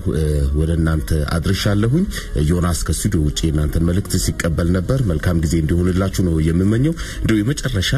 ድምጽ ሰማው ለምን እሺ ማመስገን የምፈልጋቸው ሰዎች ነበሩ መጀመሪያ እግዚአብሔር በጣም አመሰግናለሁ በህይወት እንድኖር ያደረገኝ እሱ ነውና ሁለተኛ ደግሞ አጠገቤ የነበሩ ሰዎች ነበሩ ወደዚህ ወደ እናንተ ጋር እንድመጣ ያደረገችኝ መሰረት ዘላለም አጠገቤ የነበሩ ሰዎች ነበሩ ብዙ ሰዎች እነሱ ማመስገን ፈልጋለሁ አዲስን እናንተንም ማመስገን ፈልጋለሁ አጠገቤ ላይ ያሉ ሰዎች በጠቅላላ ሊያ ጠበቃይ በነጻኑ ጥብቅና ይቆምችልኝ ሊያ ተረፈ ማመስገን ፈልጋለሁ በጣም እግዚአብሔር ያክብርልኝ ማለት ፈልጋለሁ እኛም እጅግ በጣም እናመሰግናለን ሐሙስ በልዩ የእርቅ ማዕድ ባለ ታሪክ ፕሮግራማችን ተመልሰን እንመጣለን እኛ ስቱዲዮ ለቀን ስንወጣ የፋና ውብ መሰናዶች መደመጣቸውን ይቀጥላሉ ምርጫችሁ ፋና ኤፍኤም 98.1 ይሁን መጪው ትውልድ የተሻለ ነገር ይገባዋል ኢትዮጵያ ለዘላለም ትኖር ኢትዮጵያ ለዘላለም ትኖር ኢትዮጵያ ለዘላለም ትኖር